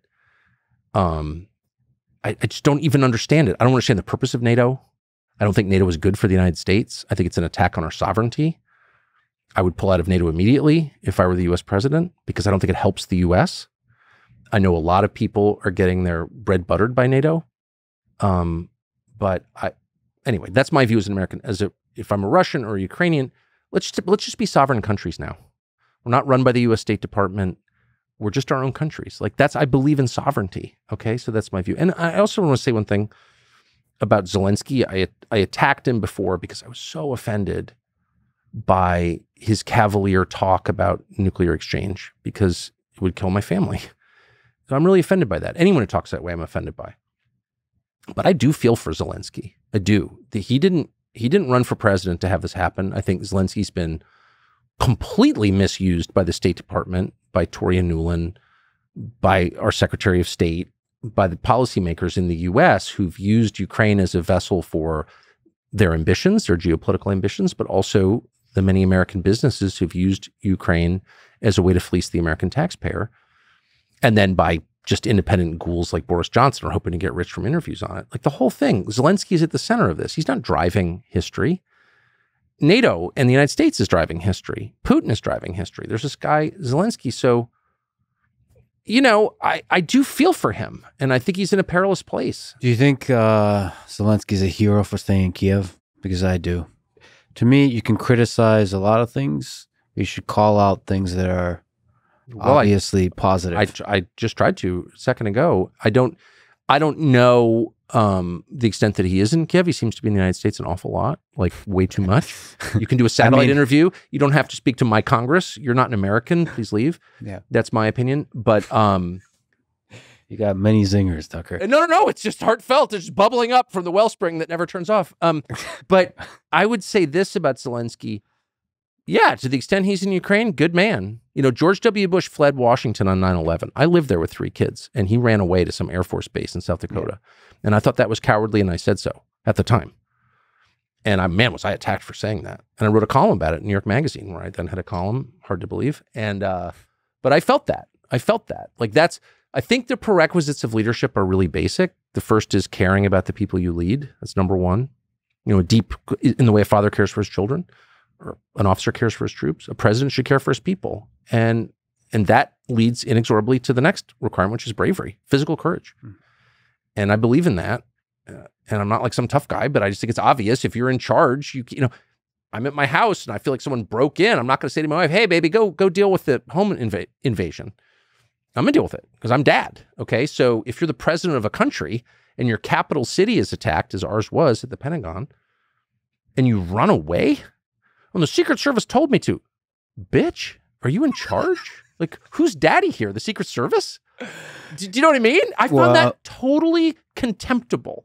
And I said so. And man, did I get a lecture, not just from Republicans, but from Democrats. Oh, you don't know. Put yourself in that position. I was like, okay, I don't know what I would do under that kind of stress, enormous stress. I get it. I know one thing I wouldn't do is run away because you can't do that.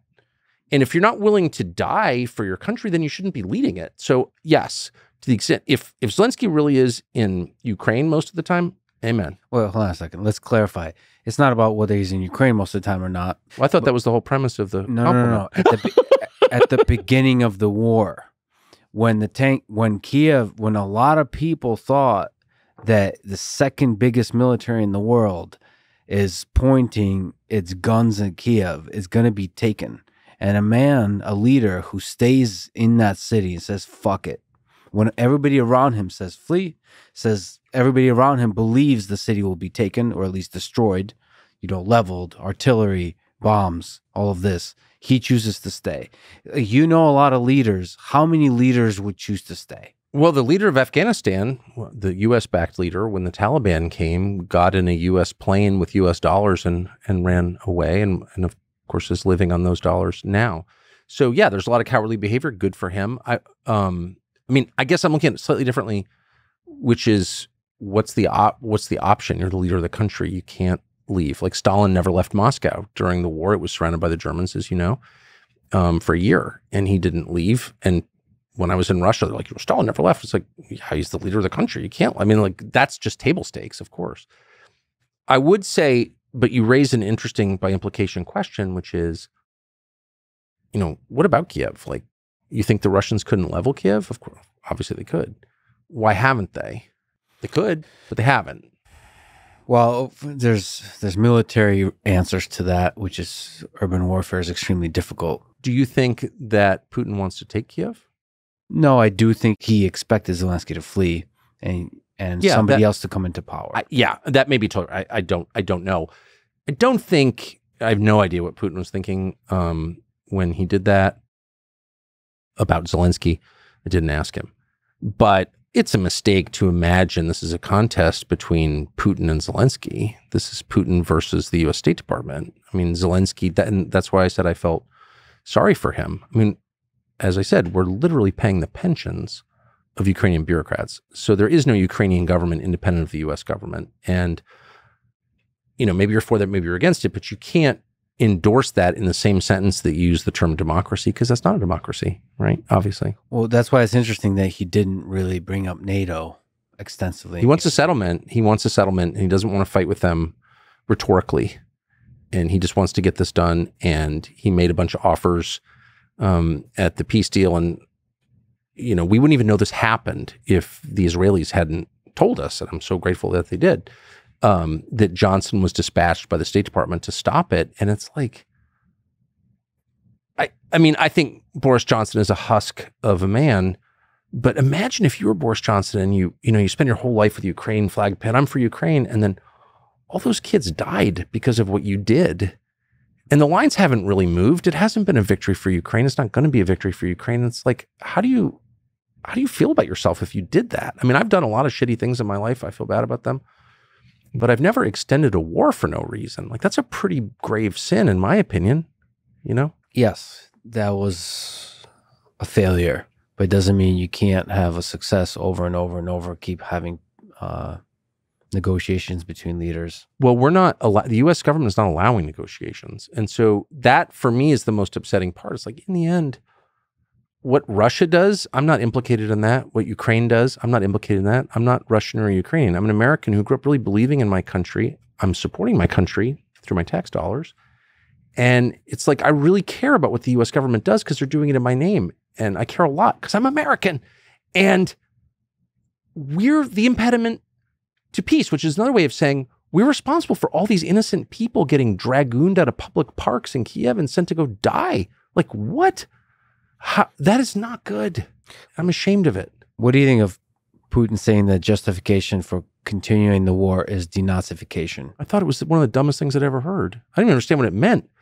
Denazification? It literally means what it sounds like. You know, I mean, I have a lot of thoughts on this. I hate that whole conversation because it's not real. It's just ad hominem. It's a way of associating someone with an evil regime that doesn't exist anymore. But in point of fact, Nazism, whatever it was, is inseparable from the German nation. It was a nationalist movement in Germany. There were no other Nazis, right? There's no book of Nazism. Like, I want to be a Nazi. What is it? What does it mean to be a Nazi? There's no idea. There's no Mein Kampf. Mein Kampf is not Das Kapital, right? Mein Kampf is like, to the extent I understand it, it's like he's pissed about the Treaty of Versailles. Whatever. I'm very anti-Nazi. I'm merely saying there isn't a Nazi movement in 2024. It's a way of calling people evil. Okay, Putin doesn't like nationalist Ukrainians. Putin hates nationalism in general, which is interesting. And of course he does. He's got 80 whatever republics and he's afraid of nationalist movements. He fought a war in Chechnya over this. So I understand it, but I have a different, I'm for nationalism, for American nationalism. So like I disagree with Putin on that. But calling them Nazis, it's like, I thought it was childish. Well, I do believe that he believes it. So that's so interesting. I agree with that. Because I was listening to this because in the United States, everyone's always calling everyone else a Nazi. You're a Nazi. Okay. But I was listening to this and I was like, this is the dumbest sort of not convincing line you could take. And I sat there and listened to him talk about Nazis for like 8 minutes. And I'm like, I think he believes this.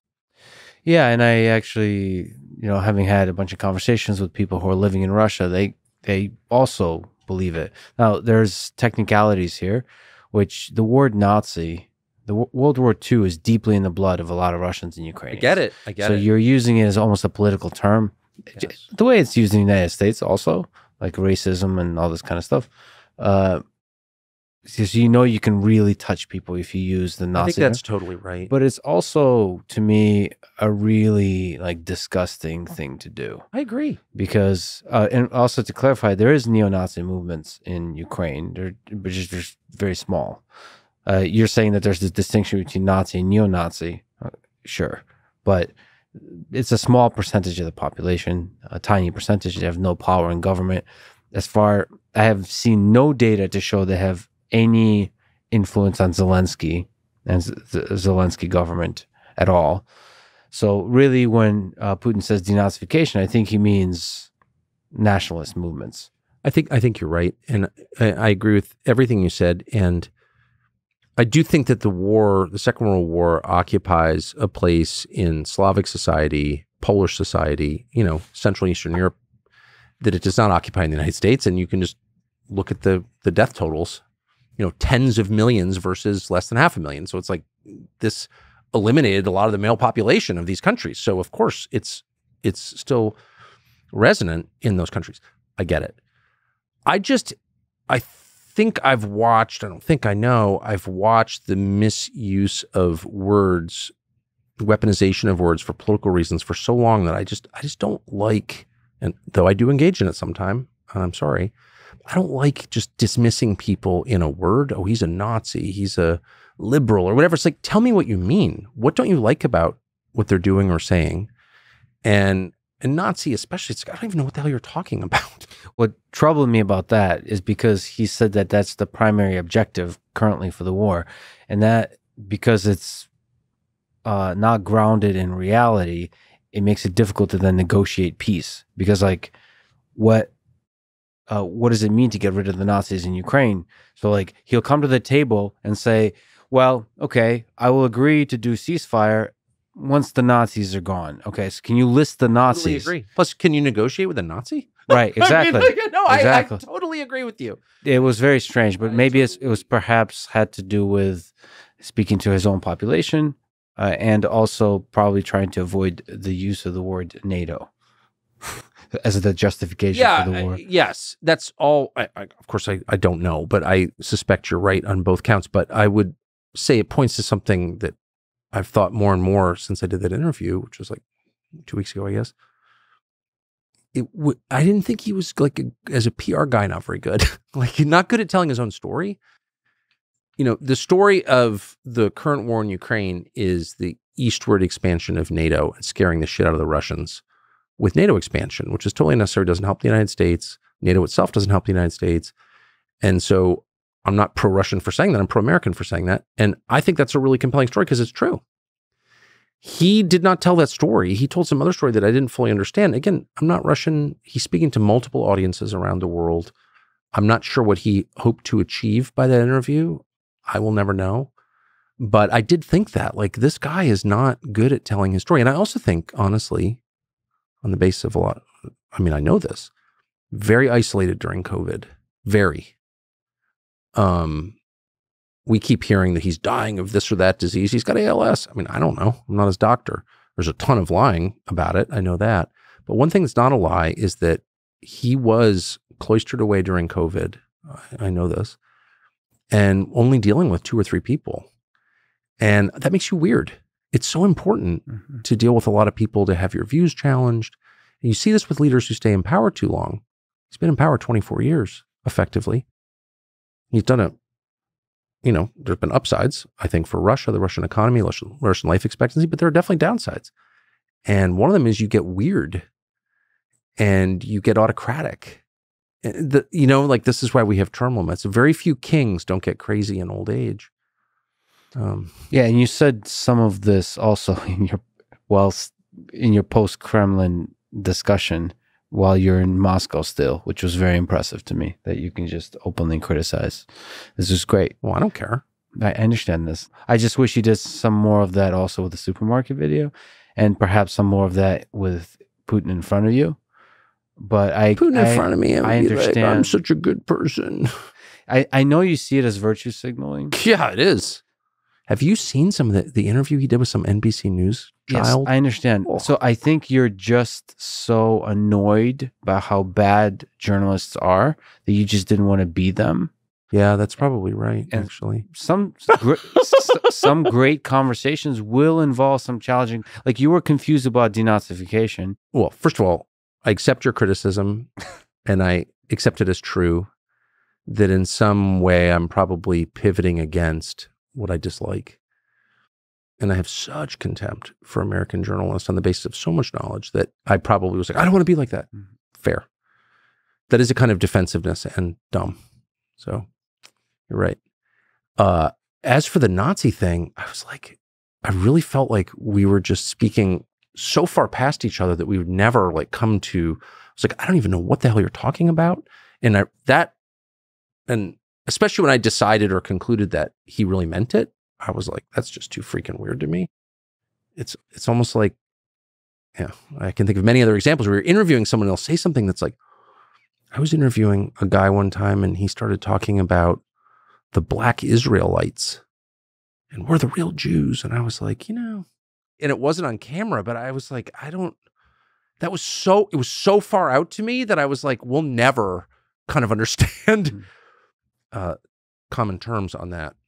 So you mentioned there's a bunch of conspiracy theories about Putin's health. How was he in person? Like, what did he feel like? Did he look healthy? You know, I'm not a health person myself.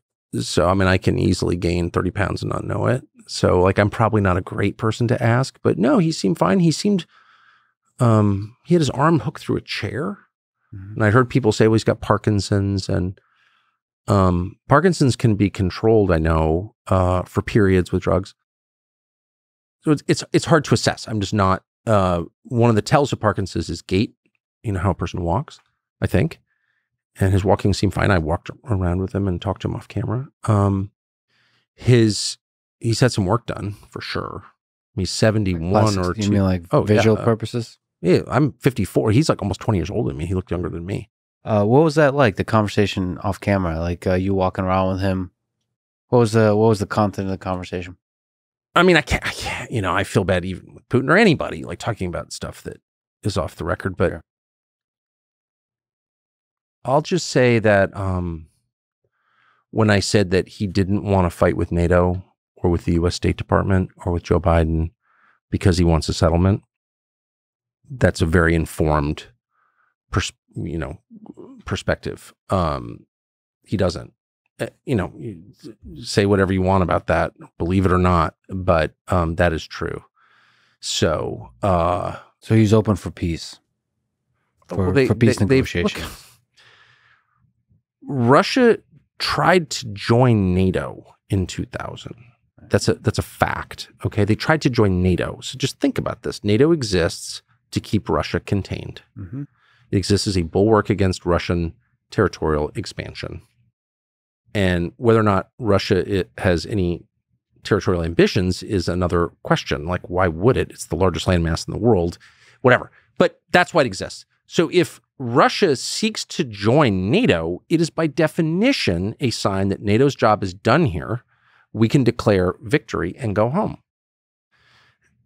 The fact that they turned him down is like so shocking to me, but it's true. Then he approaches the next president, George W. Bush. That was with Bill Clinton at the end of his term in 2000. He approaches the next president and said, let's, in our next missile deal, let's align on this, and we'll designate Iran as our common enemy.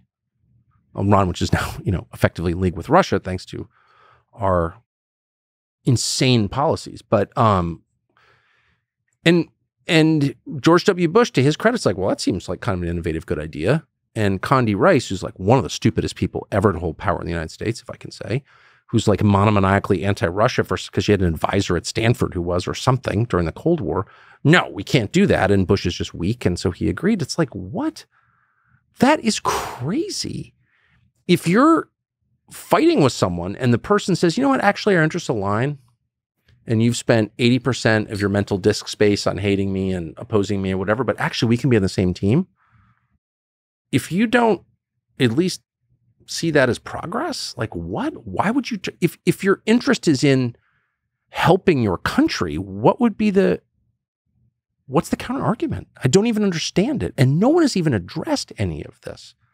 The war of Russian aggression. Yeah, it was a war of Russian aggression for sure. But how did we get there? We got there because Joe Biden and Tony Blinken dispatched Kamala Harris, who does not freelance this stuff, okay? Fair to say, to the Munich Security Conference 2 years ago this month, February 2022, and said in a press conference to Zelensky, poor Zelensky, we want you to join NATO. This was not in a backroom thing. This was in public at a press conference. Knowing, because he said it like 4,000 times, we don't want nuclear weapons from the United States or NATO on our western border. Duh. And days later, he invaded. So like, what is that? And if you even, I raised that question in my previous job, and I was denounced as, and of course, a traitor or something. But okay, great, I'm a traitor. What's the answer? What's the answer? These are not into, Toria Nuland, who I know, not dumb, hasn't helped the U.S. in any way, an architect of the Iraq War, architect of this disaster, one of the people who destroyed the U.S. dollar. Okay, fine. But she's not stupid. So like, you're trying to get a war by acting that way. What's the other explanation? By the way, NATO didn't want Ukraine because it didn't meet the criteria. So for admission, so why would you say that? Because you want a war. That's why. And that war has enriched a lot of people to the tune of billions. So I don't care if I sound like some kind of left-wing conspiracy nut, because I'm neither left-wing nor a conspiracy nut. Tell me how I'm wrong. Who do you think is behind it? If you were to analyze, like zoom out, looking at the entirety of human history, the military-industrial complex, you said Kamala Harris. Is it individuals? Is it like this collective flock that people are just pro-war as a collective? It's the hive mind. And I, spent my whole life in DC from 85 to 2020, so 35 years. And again, I grew up around it in that world. And I do think that conspiracies, of course, there are conspiracies, but in general, the hive mind is responsible for the worst decisions. It's a bunch of people with the same views, totally, views that have not been updated in decades. Putin said something that I thought was absolutely true. I don't know how he would know this, but it is true because I lived among them. So the Soviet Union dissolves in August of 91 on my honeymoon in Bermuda. I'll never forget it. And it was a big thing, If you lived in DC, the receptionist in my office in 1991 was getting a master's in Russian from Georgetown. He was going to be a Sovietologist. And he was among, thousands of people in Washington on that same track. And so the Soviet Union collapses. Well, so does the rationale for a good portion of the US government has been dedicated for over 40 years to opposing this thing that no longer exists. So there's a lot of forward momentum. There's a huge amount of money, the bulk of the money in the richest country in the world, aimed in this direction. And it's very hard for people to readjust, to reassess. And you see this in life all the time. I love my wife. All of a sudden she ran off with my best friend. Holy shit. I didn't expect that this morning. Now it's a reality. Like, how do I deal with that? Well, I got stage 4 cancer diagnosis. Okay. And it's all bad, but I'm just saying, like, that's the nature of life. Things that you did not anticipate, never thought you'd have to face, happen out of nowhere. And you have to adjust your expectations and your goals. And people have a hard time with that, very hard time with that. So that's a lot of it. People, if you're Condi Rice, sort of like highly ambitious midwit who gets this degree from Stanford, and you read Tolstoy in the original, sure you did. And you spent your whole life like thinking that Russia is the center of evil in the world. It's kind of hard to be like, well, actually, there's a new threat and it's coming from farther east. It's primarily an economic threat. And maybe all the threats aren't reduced to tank battles. That's the other thing, is these people are so inelastic in their thinking, so lacking imagination and flexibility, that they can't sort of imagine like a new framework. And the new framework is not that you're going to go to war with China over Formosa, Taiwan. No, the framework is that all of a sudden, all the infrastructure in Tijuana is going to be built by China. And like, that's a different kind of threat, but they can't kind of get there because they're not that impressive. So you've mentioned this. It's not just the Cold War, it's World War II that populates most of their thinking in Washington. You mentioned Churchill, Chamberlain, and Hitler, and they kind of seeing the World War II as the kind of the good war and the successful role the United States played in that war. They're kind of seeing that dynamic, that geopolitical dynamic, and applying it everywhere else still.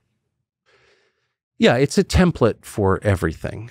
And I think it's of huge significance to the development of the West, to the civilization we live in now, to world history. It was a world war. And so I think it's worth knowing a lot about and being honest about and all the rest. But it's hardly the sum total of human history. Yeah. It's a snapshot.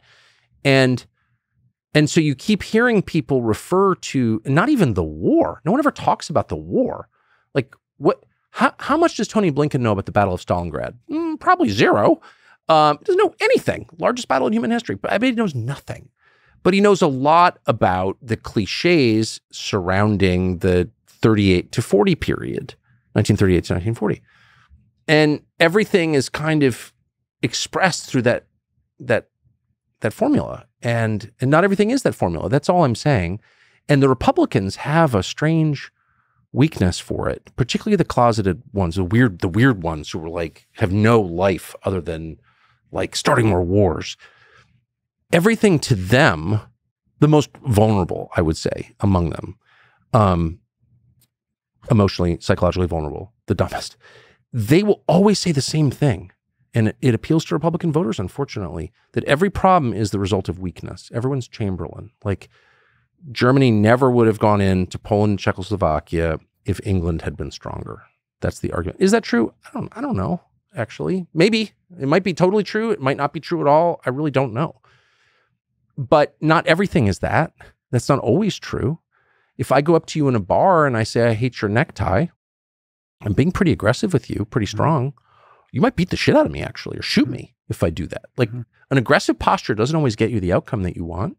Sometimes it requires a more sophisticated Mediterranean posture. I mean, it kind of depends. It's a time and place thing. And they don't acknowledge that. It's like everything is this same template. And that's not the road to good decision-making at all.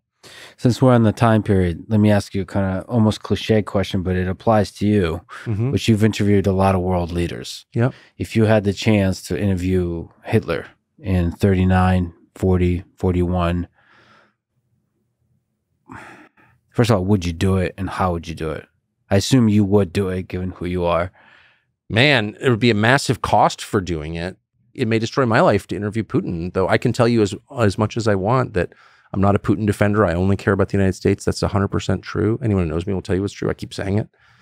But history may record me, to the extent it records me at all, as a tool of Putin, a hater of America. That seems absurd to me, but absurd things happen. So what would I ask Hitler? I don't even know. I guess that I would probably ask him what I asked Putin, which is what I ask everybody, like, what's your motive? Why did you do, if he'd already gone into Poland, like, why are you doing that? What's your goal? And then, the question is he going to answer honestly? I don't know. You can't make someone answer a question honestly. You can only sort of shut up while they talk and then let people decide what they think of the answer. Well, just like in the bar fight, there's different ways. There are different ways. That's exactly right. That's exactly, man, is that true? That is absolutely right. Your energy with Putin, for example, was such that it felt like he could trust you. I felt like he could tell you a lot. I just wanted to get it on the record. Yes. That's all I wanted, I think it was extremely, we have to acknowledge how important that interview was for the record and for opening the door for conversation. Opening the door to conversation literally is the path to more conversations and peace talks. Well, I would flip it around and say anyone who seeks to shut that down by focusing on a supermarket video of 4 minutes versus a 2-hour and 15-minute long interview with a world leader, anyone who doesn't want more conversation, who wants fewer facts, fewer perspectives, is totalitarian. Probably doesn't have good intent. I can honestly say, for all my many manifold faults, I've never tried to make people shut up. It's not in me. I don't believe in that. So Putin's folks have shown interest for quite a while to speaking with me. So you've spoken with him. What advice would you give? Oh, do it immediately. How's your Russian, by the way? Have you kept up with it? Yeah, fluent. So it would most likely be in Russian. Oh. So that's the other thing is, I do have a question about language barrier. Oh. Did you feel, was it annoying? It's horrible. Yeah. It's horrible. I don't have much of a technique as an interviewer other than listen really carefully. Yeah. That's my only skill. I don't have the best questions. I certainly don't have the best questions. All I do that I'm proud of and that I think works is I just listen super carefully. I never let a word go by that I'm not paying attention. It exhausts me, actually. But you can't do that in a foreign language because there's a delay. Here I'm just whining, but it's real. Well, it's not whining. Can you actually describe the technical details of that? Are you hearing concurrently, at the same time? Yes, but there's a massive lag. So what's happening is, the translators, we were, of course, extremely uptight about the logistical details. So we brought our own cameraman, who I've been around the world with, who worked at Fox, came with me now. Amazing. And he did, it was our cameras, lighting, everything. We had full control of that, and we had control of the tape. The Russians also had their own cameras, and I don't know what they did with it. But we had full control of that, and we brought our own translator. We got our own translator because I don't trust anyone, right? So I think we had a good translator. We had 2 of them, actually, because they get exhausted. But the problem is, from my perspective, as someone who's trying to think of a follow-up and listen to the answer, Putin will talk, and you can, in part of your ear, hear, the Slavic sounds, and then over that is a guy with a Slavic accent speaking English. And then you can hear Putin stop talking. And then this guy's answer goes on for another 15, 20 seconds. So it's super disconcerting and it's really hard. And the other thing is, it doesn't matter how good your translators are. I'm interested in language. I speak only English fluently. But I'm really interested in language, and I know, and I work in language. It doesn't matter how good your translator is. In literature and in conversation, you miss so much if the language is moving for you. You see this in Bible study, you see it in Dostoevsky, you see it everywhere. If you don't speak, Aramaic, Hebrew, Russian, you're not really getting. Even in romance languages, I like Balzac. Okay, who's obviously wrote in French. You read Père Goriot, it's an amazing novel, hilarious. And it's you're not really getting it. And it's not that, French and English are not that far apart. Russian? Like, what?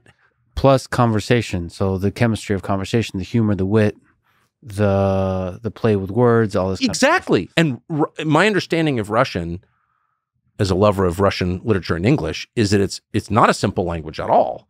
The grammar's complex.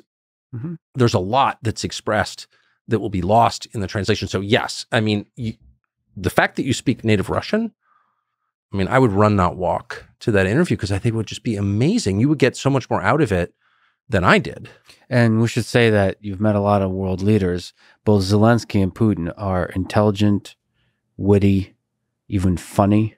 Yes. So like there's a depth to the person that can be explored through a conversation just on that element, the linguistic element. And Putin speaks decent English. I spoke to him in English, so I know that. But he's not comfortable with it at all. But Zelensky is, I think. No, he is. Well, he's better than Putin at English, but he's still the humor, the wit, like the intelligence, all of that is not quite there in English. He says simple points, but the guy's a comedian, and he's a comedian primarily in Russian, the Russian language. So the Ukrainian language is now used mostly, primarily as a kind of symbol. I'm aware of that. It's a political independence. decision. No, I know. And he is. His native language is Russian language. Of course, as a lot of people in Ukraine. But you can also understand his position that he might not want to be speaking Russian publicly. That's something I don't think they're allowed to speak in Russian in some places in Ukraine, right? That's one of the reasons that Russia was so mad, is that they were attacking language. And that's a fair complaint. Like, what? And by the way, if you haven't been to Moscow in a while, you should see it, and you will pick up a million things that were invisible to me. And you should assess it for yourself. And my strong advice would be, even if you don't interview Putin, go over there, spend a week there, and assess what you think. I mean, how restricted does the society feel?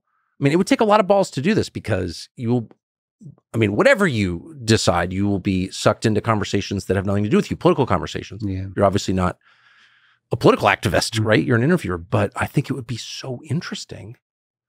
But for an interview itself, is there advice you have about how to carry an interview? It is fundamentally different when you do it in the native language, but... Yes. I mean, I think, I approached and maybe I did it incorrectly, but this was the product of a lot of thought. I was coming into that interview aware that he hadn't given an interview at all with anybody since the war started. So I had a million different questions. And as noted, I didn't ask them because I just wanted to focus on the war. But, there's so many. I'll send you my notes that I wrote. I was like a diligent little girl. That would be amazing. But I think all these questions, and some of them I thought were pretty funny. In your case, I think the very fact of the interview was the most important. Yeah, that's probably right. I did have the question that I really wanted to ask, that I was almost going to ask because it made me laugh out loud. I was drinking coffee beforehand with my producers, and I was like, I'm going to go in there. My first question is going to be, Mr. President, I've been here in the Kremlin for 2 days preparing, and I haven't seen a single African-American in a position of power in the Kremlin. Sure. I thought that's too culturally specific and dry, and he'd be like, this guy's freaking crazy. Yeah. Yeah, you don't want to open with the crazy. No, I know. With humor. I know. All right. That's probably doesn't translate. It doesn't. Oh, yeah, and there'll be a small delay where you have to wait for the joke to see if it lands or not. This is not America. At Fox, you were, for a time, the most popular host. After Fox, you've garnered a huge amount of attention as well. Same, probably more. Do you worry that popularity and just that attention gets to your head? Is a kind of drug that clouds your thinking? You think? I live in a spiritual graveyard of people killed by the quest for fame, yes. I have lived in it. I would say the two advantages I have, and one, I have a happy family and a stable group of friends, which is just the greatest blessing, and a strong love of nature, and that my family shares. So, I'm in nature every day, and I have a whole series of rituals designed to keep me from becoming the asshole that I could easily become. And but no, of course. That's what and I don't want to beat up on. I'm grateful to Elon. who, gave me a platform, and I mean that sincerely, but I definitely don't spend a lot of time on social media or on the internet for that exact reason. Well, first of all, I think it's, as I've said, a much more controlled environment than we acknowledge. And I don't want lies in my head. But I also don't want to become the sort of person who's seeking the adulation of strangers. I think that's soul poison. And I said earlier that I think that the desire for power and money will kill you. And I believe that, and I've seen it a lot. But I also think the desire for the love of people you don't know is every bit as poisonous, maybe more so. And so, yes. And it's not just because I've, obviously spent most of my life in public. And in fact, I don't spend my life in public. I'm a completely private person, but professionally, I've spent my life in public. It's not just that. It's like social media makes everybody into a cable news host. And we were talking off the air. I'm obsessed with this. I don't know enough about it, but here's what I do know. South Korea, amazing country, great people. I grew up around Koreans. Probably no group, if I can generalize about a group, that I like more than Koreans. They're just smart, funny, honest, brave. I really like Koreans. I always have my whole life growing up in Southern California with Koreans. South Korea is like dying. It's literally dying. It's way below replacement rate in fertility. Its suicide rate is astronomical. Why is that? It's a rich country.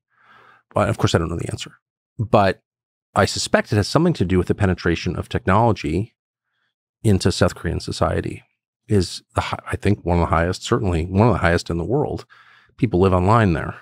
And there was a belief for a bunch of reasons in South Korea that Western technology would be a liberating progressive force. And I think it's been the opposite. That's my sense, strong sense. And I think it's true in this country too. And I don't understand how people can ignore the decline in life expectancy or the rise in fentanyl use. Like, it's not just about China shipping precursor chemicals to Mexico. It's like, why would you take that shit? I hope those two things aren't coupled. Technological advancement and the erosion. Well, let me ask you, and I know you're a technologist, and I respect it, and there's a lot about technology that I like and have benefited from. I had back surgery and it worked, okay? So I'm not against all technology. But can you name a big technology in the last 20 years that we can say conclusively has improved people's lives? Well, conclusive is a tough thing. Pretty conclusively. I think that we can brag about. I think, well, you've criticized Google search recently, but I think making the world knowledge accessible to anyone, anywhere across the world through Google search. Well, I love that. I love that idea. Are people better informed? Or are they more superstitious and misled than they were 20 years ago? I think it's not close. No, I don't know. I think they are more informed. It's just revealing the ignorance. The internet has revealed the ignorance that people have, but I think the ignorance has been decreasing gradually. And like, if you look, even you can criticize places like Wikipedia a lot, and very many aspects of Wikipedia are very biased. But most of it are actually topics that don't have any bias in them because they're not political or so on. There's no battle over those topics. Right. And most of Wikipedia, I think that's true. It's like the fastest way to learn about a thing. I couldn't agree more. You can very quickly imagine you're an expert, and that may be the problem. I think, it's true. I just experienced it in Moscow. It's like, again, I feel like I'm in the top 1% for information, certainly intake, because it's my job. And I had literally, and plus, I'm always out of the country. I've been around the world many times. Like, I feel like I know a lot about the rest of the world, or I thought I did. And how did I not know any of that? And maybe I'm just like unusually ignorant or something, or reading the wrong things. I don't know what it was, but all I know is the digital information sources that I use to understand just something as simple as what's the city of Moscow like were completely inadequate. And anyway, look, I just am worried that we're missing the obvious signs. And the obvious signs are reproduction, life expectancy, sobriety. If you have a society where people just can't deal with being sober, don't want to have children, and are dying younger, you have an extremely sick, you have a suicidal society, okay? And I'm not even blaming anyone I'm just saying objectively that is true. And the measure of a health of your society is the number of children that you have and how well they do. It's super simple. That's the next generation. We all die. And what replaces us? And if you don't care, then you're suicidal, and maybe other things too. But that's all I'm saying. So what happened to South Korea? Like, why can't anyone answer the question? They're great people. They're rich. They have all these advantages. They're on the cutting edge of every American. For a foreign country, they're more American than maybe any other country other than Canada. And like, what happened? And I mean, your fundamental worry is the same kind of thing might be happening or will happen in the United States. Well, let me just ask you this. I think North Korea seems like the most dystopian, horrible place in the world, right? Obviously. It's a byword for dystopia, right? North Korean. I use it all the time, and I mean it. If in 100 years, there are more North Koreans still alive than there are South Koreans, what does that tell us? Yeah, that's something to worry about, but also... But like, how did it happen? Like, why? I'm interested in the why. This is a question I asked Putin. You know, sometimes we don't know why, but why does no one ask why? I've seen a lot of increased distrust in science, which is deserved in many places. It just worries me because some of the greatest inventions of humanity come from science and technological innovation. Okay, then let me ask you a couple questions, and perhaps you have the answer. And I've always assumed that was true, and I should say that when I was a kid, I lived in La Jolla, California, next to the Salk Institute, named after Jonas Salk, a resident of La Jolla, California, who created the polio vaccine and saved untold millions. And so my belief, which is still my belief, actually, that's a great thing. It's one of the great additions to human flourishing ever. But if technology is so great, why is life expectancy going down? And why are fewer people having kids? And why would anybody who has internet access ever use fentanyl? Like, what is that? What is going on? And until we can answer that question, I think we have to assume the question of whether technology is a net good or a net bad is unresolved, like at best, right?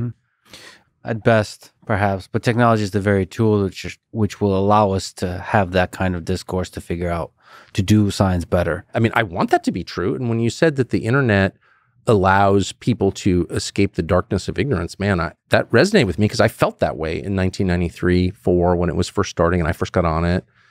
And I thought, man, this is amazing. You can talk for free to anyone around the world. This is going to be great. But let me just ask you this. This is something I've never gotten over or gotten a straight answer to. Why is it that in any European city, the greatest buildings, indisputably, were built before electricity and the machine age? Why has no one ever built a medieval cathedral in the modern era, ever? Well, what is that? Indisputably, have a presumption we have a good definition of what beauty is. There's a lot of people... All right, let's be specific. Pick a European city or any city in the world and tell me that there's a prettier building than, say, Notre Dame before it was set fire to. There's other sources of prettiness and beauty. Purely in architecture. Of course. Right. Trees are prettier than any building, in my opinion. So right. I agree with you there. But also there could be, I mean, I grew up in the pre-internet age. Good. But if you grew up in the internet age, I think your eyes would be more open to beauty that's digital, that is in a digital world. I'm not discounting the possibility of digital beauty at all. And you know, the Ted Kaczynski in me wants to, but that's too close-minded. I agree. I'm completely willing to believe there is such a thing as digital beauty. I mean, I have digital pictures on my phone of my dogs and kids, so I know that there is. But purely in the realm of architecture, because it's like limited and it is, you know, one of the pure expressions of human creativity. We need places to live and work and worship and eat. And so we build buildings, and every civilization has. But the machine age, the industrial age, seemed to have decreased the quality and the beauty in that one expression of human creativity, architecture. And why is that? Well, I could also argue that, you know, I'm a big sucker for bridges, and modern bridges can give older bridges a run for their money. But I like bridges too. So I agree with you, sort of. But like the Brooklyn Bridge, I don't know that there's any modern bridges, you know, that was built in late 19th century. Very much in the industrial age. But I'm just saying, like, the great cathedrals of Europe, even the pyramids, whoever built them, it seems like it's like super obvious. I'm dealing on the autism level here, just Yeah, like, yeah. well, why is that? But that's a good way to start. If all of a sudden you have electricity and hydraulics and you have access to, I mean, I have machines in my wood shop at home that are so much more advanced than anything that any cathedral builder in 15th century Europe had. And yet there's neither I nor anyone I know could even begin to understand how a flying buttress was built, right? And so what is that? And the other question is also consider that whatever is creating this technology is unstoppable. Well, there's that. And the question is like, how do you steer it then? You have to look in a realist way at the world and say that if you don't, somebody else will. And you want to do it in a safe way. I mean, this is the Manhattan Project. Was the Manhattan Project a good idea to create nuclear weapons? That's an easy call. No. For me, it's an easy call in retrospect. In retrospect, yes, because it seems like it stopped world wars. So the mutually assured destruction seems to have ended wars, ended major military conflict. It's been, what, 80 years, not even 80 years, 79. And so we haven't had a world war in 79 years, but one nuclear exchange would, of course, kill more people than all wars in human history combined. So you saying 79 makes it sound like you're counting. I am counting because I think obviously it's like completely demonic and everyone pretends like it's great. You know, nuclear weapons are evil. Yeah, no, absolutely. The use of them is evil. And the technology itself is evil. And in my opinion, I mean, it's just like, if you can't, that's just so obvious. And that's what I'm saying is like, I'm not against all technology. I took a shower this morning. It was powered by an electric pump, heated by a water heater. Like, I loved it. I sat in an electric sauna. You know, like I'm not against all technology, obviously. But the mindless worship of technology? Sure. Mindless worship of anything is pretty bad. But I'm just saying, so you said, let's approach this from a realist perspective. Okay, let's. If we think that there is a reasonable or even a potential chance, it could happen, maybe on the margins, let's assign it a 15% chance, that AI, for example, gets away from us and we are now ruled by machines that may actually hate us. Who knows what they want? Why wouldn't we use force to stop that from happening? So you're walking down the street in Midtown Manhattan. It's midnight. You've had a few drinks. You're coming from dinner. You're walking back to your apartment. A guy, a very thuggish looking guy, young man, approaches you. He's 50 feet away. He pulls out a handgun. He lifts it up to you. You also are armed. Do you shoot him or do you wait to get shot? Because all the data, look, he hasn't shot you. He's not committed a crime other than carrying a weapon in New York City, but maybe he's got a license. You don't know. Could be legal. But he's pointing a gun at you. Is it fair to kill him before he kills you, even though you can't prove that he will kill you? If I knew my my skills with a gun, because he already has right, but it turns out that you have some confidence in your ability to stop the threat by force. Are you justified in doing that? I just like this picture. Am I wearing a cowboy hat? No, no, but you are wearing cowboy boots, and they're clicking on the cobblestones. Actually, you're in meat packing. Okay, great. I like this picture. I'm just I think about this a lot. Actually, no, I understand your point, but also I think that metaphor falls apart if there's other nations at play here. So if the same as with the nuclear bomb, if U.S. doesn't build it, will other nations build it? The Soviet Union build it? China or Nazi Germany? We've faced this. I mean, we faced this, and the last president to try and keep, in a meaningful way, nuclear proliferation under control was John F. Kennedy, and look what happened to him. But what's your suggestion? Like, is it but hold on, inevitable? Their position in 1962 was no, it's absolutely not inevitable, or perhaps it's inevitable in the sense that our death is inevitable, but as human beings, but we fight against the dying of the light anyway because that's the right thing to do. No, we were willing to use force to prevent other countries from getting the bomb because we thought that would be really terrible, because we acknowledged that while there were upsides to nuclear weapons, just like there are upsides to AI, the downside was terrifying in the hands of, I mean, that's the thing that I kind of don't get. It's like the applications of that technology in the hands of people who mean to do harm and destroy It's like so obviously terrifying. It's not so obvious to me. What I'm terrified about is probably a similar thing that you're terrified about, is using that technology to manipulate people's minds. That's much more reasonable to me as an expectation. Yeah. A real threat that's possible in the next few years. But what matters more than that? Well, I think that could lead to like destruction of human civilization through other humans, for example, starting nuclear wars. Yeah. Well, I mean, this is one of the reasons I wasn't afraid in the Vladimir Putin interview, because it's like, it's all ending anyway. You know what I mean? Yeah, well, might as well dance on the deck of the Titanic. Don't be a pussy. Enjoy it. I think we will forever fight against the dying of the light as the entirety of the civilization. Someone the other day said that Biden ascribed that to Churchill. That was a Churchill quote. That's kind of what I'm saying. It's like, if you live in a society where people don't read anymore, like, people are by definition much more ignorant. And you like, but they don't know it.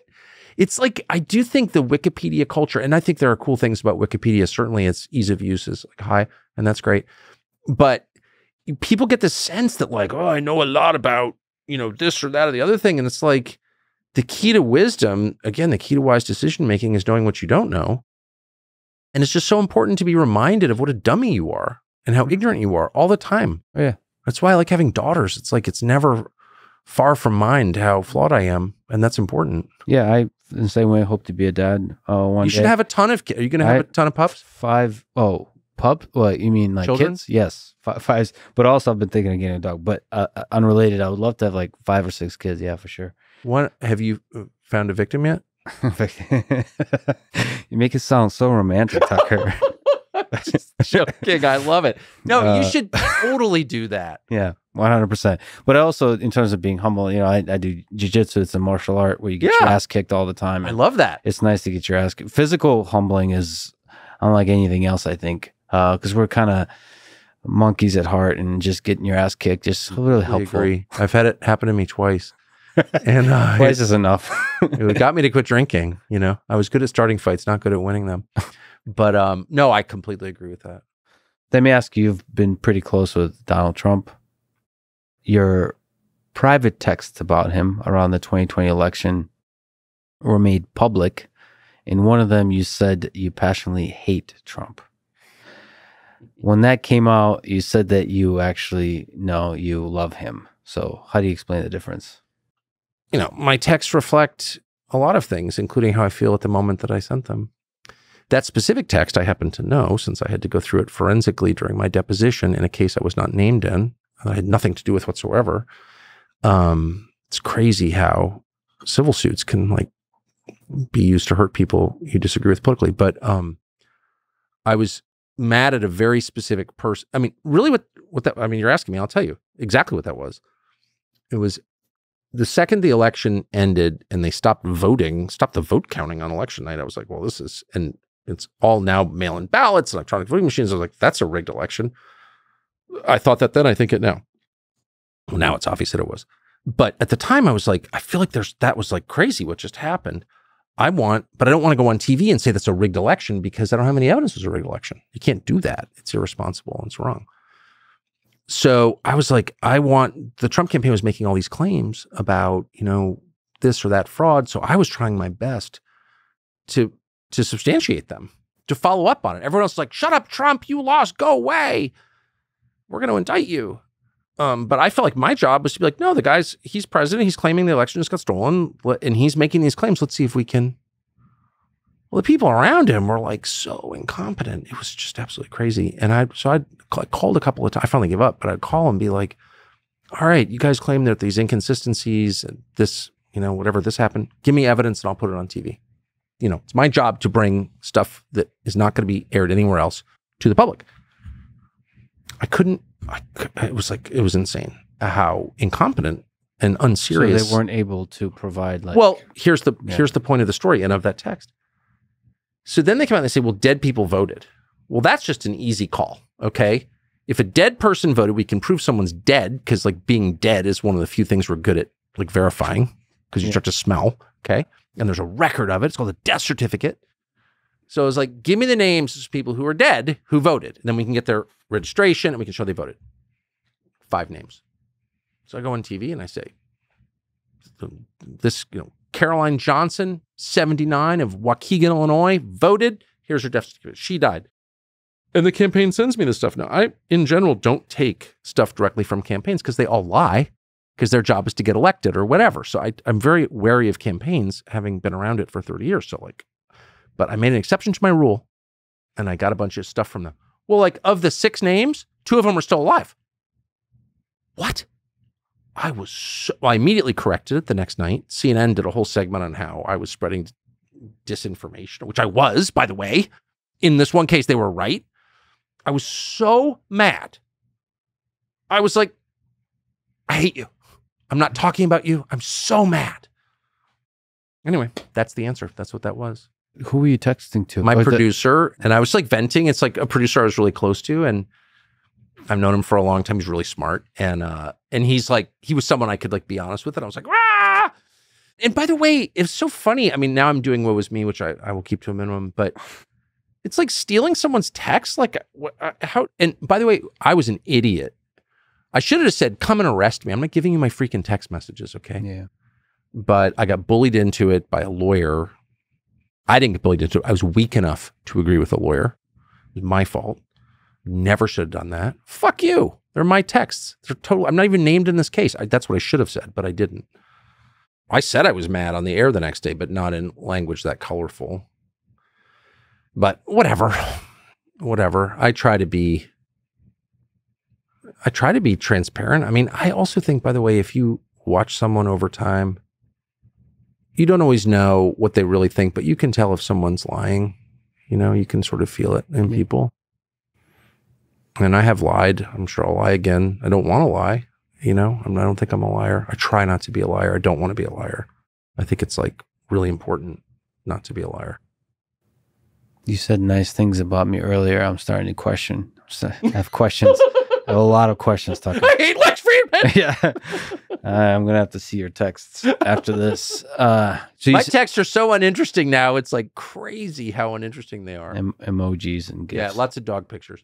Nice. You said to some degree the election was rigged. Was it stolen? Totally ridiculous. It was 100% stolen. Are you joking? It was rigged to that large of a degree? Yeah, they completely change the way people vote right before the election on the basis of COVID, which had nothing to do so with in that way it was rigged, meaning 100%. And then manipulated. Then you censor the information people are allowed to get. Anyone who complains about COVID, which is by the way, it might have hurt Trump. But I mean, it's whatever. I mean, you could play it many different ways. You can't have censorship in a democracy by definition. Here's how it works. The people rule. They vote for representatives to carry their agenda to the capital city and get it enacted. That's how they're in charge. And then every few years, they get to reassess the performance of those people in an election. In order to do that, they need access, unfettered access to information. And no one, particularly not people who are already in power, is allowed to tell them what information they can have. They have to have all information that they want.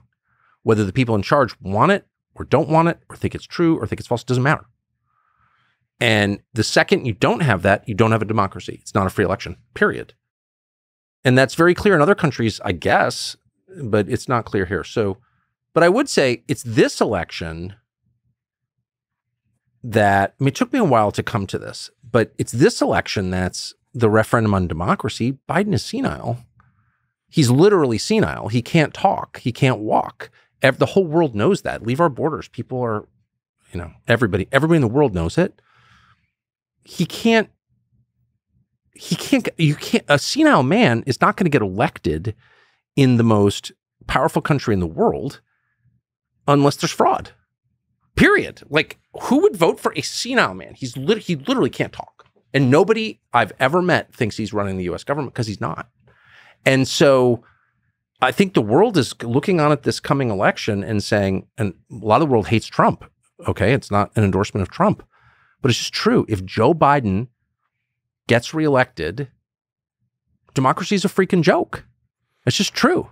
I think half the country doesn't think he's senile, just thinks. Do you really think that?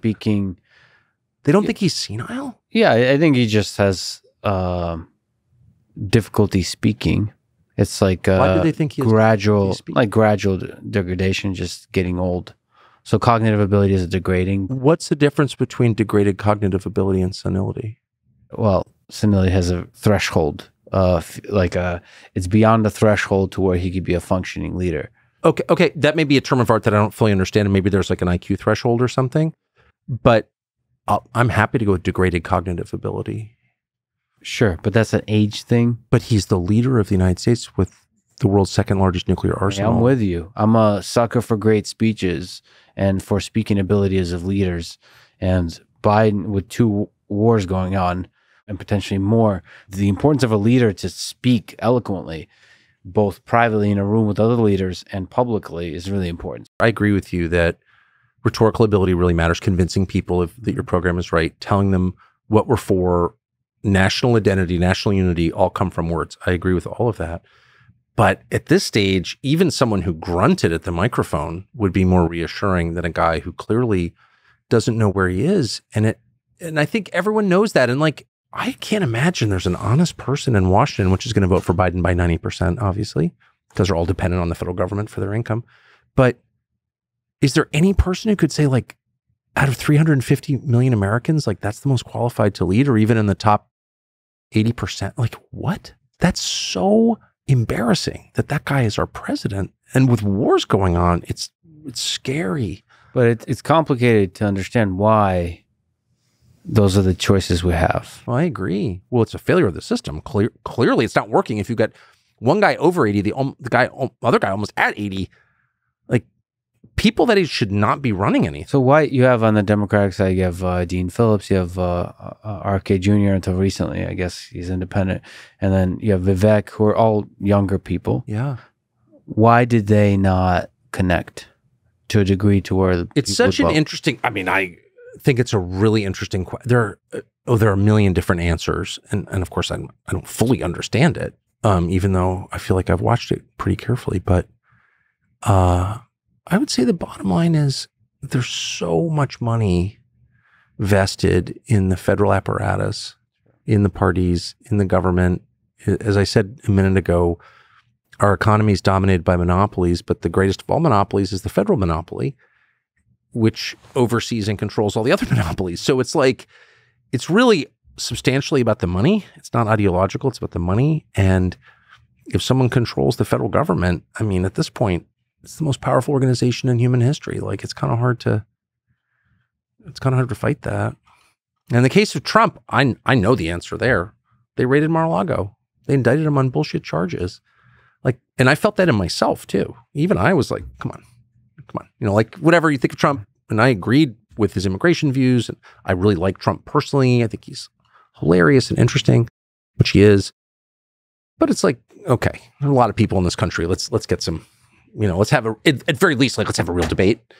The second, messed up your camera, sir. Sorry, I'm getting excited. But the second they raided Mar-a-Lago on a documents charge, as someone from DC, I was like, I know a lot about classification and all that stuff and been around it a lot. That's so absurd that I was like, now it's not about Trump. It's about our system continuing. Like, if you can take out a presidential candidate on a fake charge, use the justice system to take the guy out of the race, then we don't have a representative democracy anymore. And I think a lot of Republican voters felt that way. If they hadn't indicted him, I'm not sure he would be the nominee. I really don't think he would be. So now a vote for Trump is a kind of fuck you to the system. Or an expression of your desire to keep the system that we had, which is one where voters get to decide. Prosecutors don't get to decide. Look, they told us for 4 years that Trump was like a super criminal or something. I've actually been friends with some super criminals. I'm a little less judgy than most. So I didn't discount the possibility that he had, I don't know, he's in the real estate business in New York in the 70s. Like, did he kill someone? I don't know. Yeah. You know, no, I'm not joking. And I'm not for killing people, but like, anything's possible. It's good that you took a stand on that. Yeah. No, I'm not joking. Yeah. I was like, well, who knows, you know? Yeah. Real estate. And I didn't know. And what they came up with was a documents charge? Are you joking? And then the sitting president has the same documents violation, but he's fine. It's like, it's just crazy this is happening in front of all of us. And then it becomes like, at that point, it's not about Joe Biden. It's not about Donald Trump. It's about preserving a system which has worked not perfectly, but pretty freaking well for 250 years. I know you don't like Trump. I get it. Let's not destroy that system. Like, we can handle another 4 years of Trump. I think we can. So I'll calm down. What we can't handle is a country whose political system is run by the Justice Department. Like, that is just, you're freaking Ecuador at that point. No. So speaking of the Justice Department, CIA and intelligence agencies of that nature, which you've been traveling quite a bit, probably tracked by everybody. Which is the most powerful intelligence agency, do you think? CIA, Mossad, MI6, SVR? Keep going. the Chinese. It depends what you mean by powerful. Which one bats above its weight? We know. Which one is Mossad, just to be clear, I guess is what you Well, of course, tiny country, very sophisticated intel service. Which one has the greatest global reach in comms? Which one is most able to read your text? I assume the NSA, but Chinese clearly pretty good. Israel's pretty good.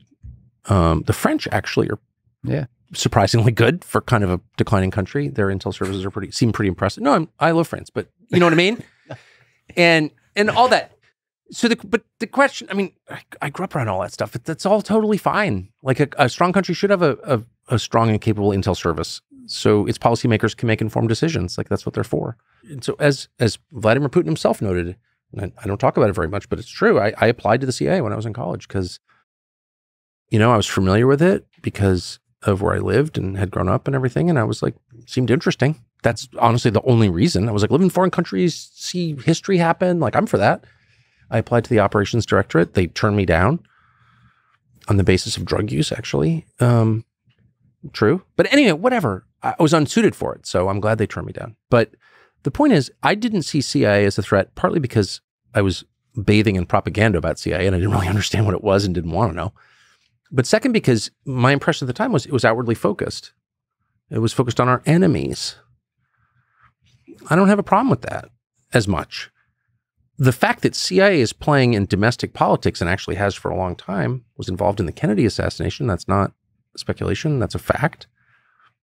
And I confirm that for someone who had read their documents that are still not public, is shocking. Like, you can't have that. And the reason I'm so mad is I really believe in the idea of representative government, acknowledging its imperfections. But like, I should have some say. I live here. I'm a citizen. I pay all your freaking taxes. So the fact that they would be tampering with American democracy is so outrageous to me. And I don't know why Morning Joe is not outraged. This parade of dummies, highly credentialed dummies they have on Morning Joe every day, that doesn't bother them at all. How could that not bother you? Why is only Glenn Greenwald mad about it? I mean, it's confirmed. It's not like a fever dream. It's real. They played in the last election domestically. And I guess it shows how dumb I am because they've been doing that for many years. I mean, the guy who took out Mossadegh lived on my street. One of the Roosevelt CIA officer. So, I mean, again, I grew up around this stuff, but I never reached the obvious conclusion, which is that if the U.S. government subverts democracy in other countries in the name of democracy, it will over time subvert democracy in my country. Why wouldn't it? The corruption is like core. It's at the root of it. The purpose of the CIA was envisioned, at least publicly envisioned, as an intel gathering apparatus for the executive so the president could make wise foreign policy decisions. What the hell is happening in country X? I don't know. Let me call the agency in charge of finding out. The point wasn't to freaking guarantee the outcome of elections. I'm doing an Israel-Palestine debate next week, but I have to ask you just your thoughts, maybe even from a U.S. perspective. What do you think about Hamas attacks on Israel? What would be the right thing for Israel to do, and what's the right thing for U.S. to do in this? If you're looking at the geopolitics of it. I mean, it's not a topic that I get into a lot because I'm a non-expert, and because I'm not, unlike every other American, I'm not emotionally invested in other countries just in general. I mean, I admire them. or not. And I love visiting them. I love Jerusalem, probably my favorite city in the world.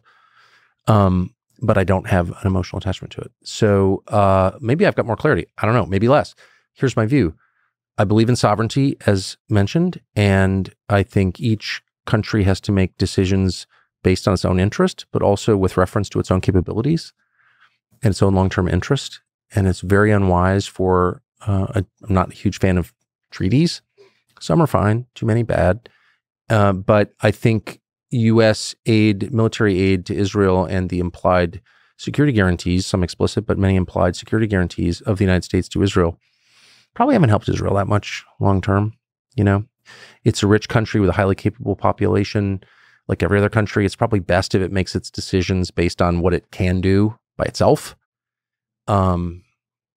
So I would definitely be concerned if I lived in Israel, because I think, fair or unfair, and really this is another product of technology, social media, public sentiment in that area is boiling over.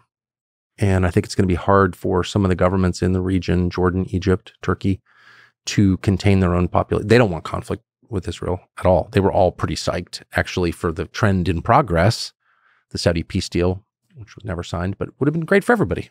Because like trade, peace, normal relations, like that's good, okay? Let's just say. I know John Bolton doesn't like it, but it's good. And it's kind of what we should be looking for. But now it's not possible.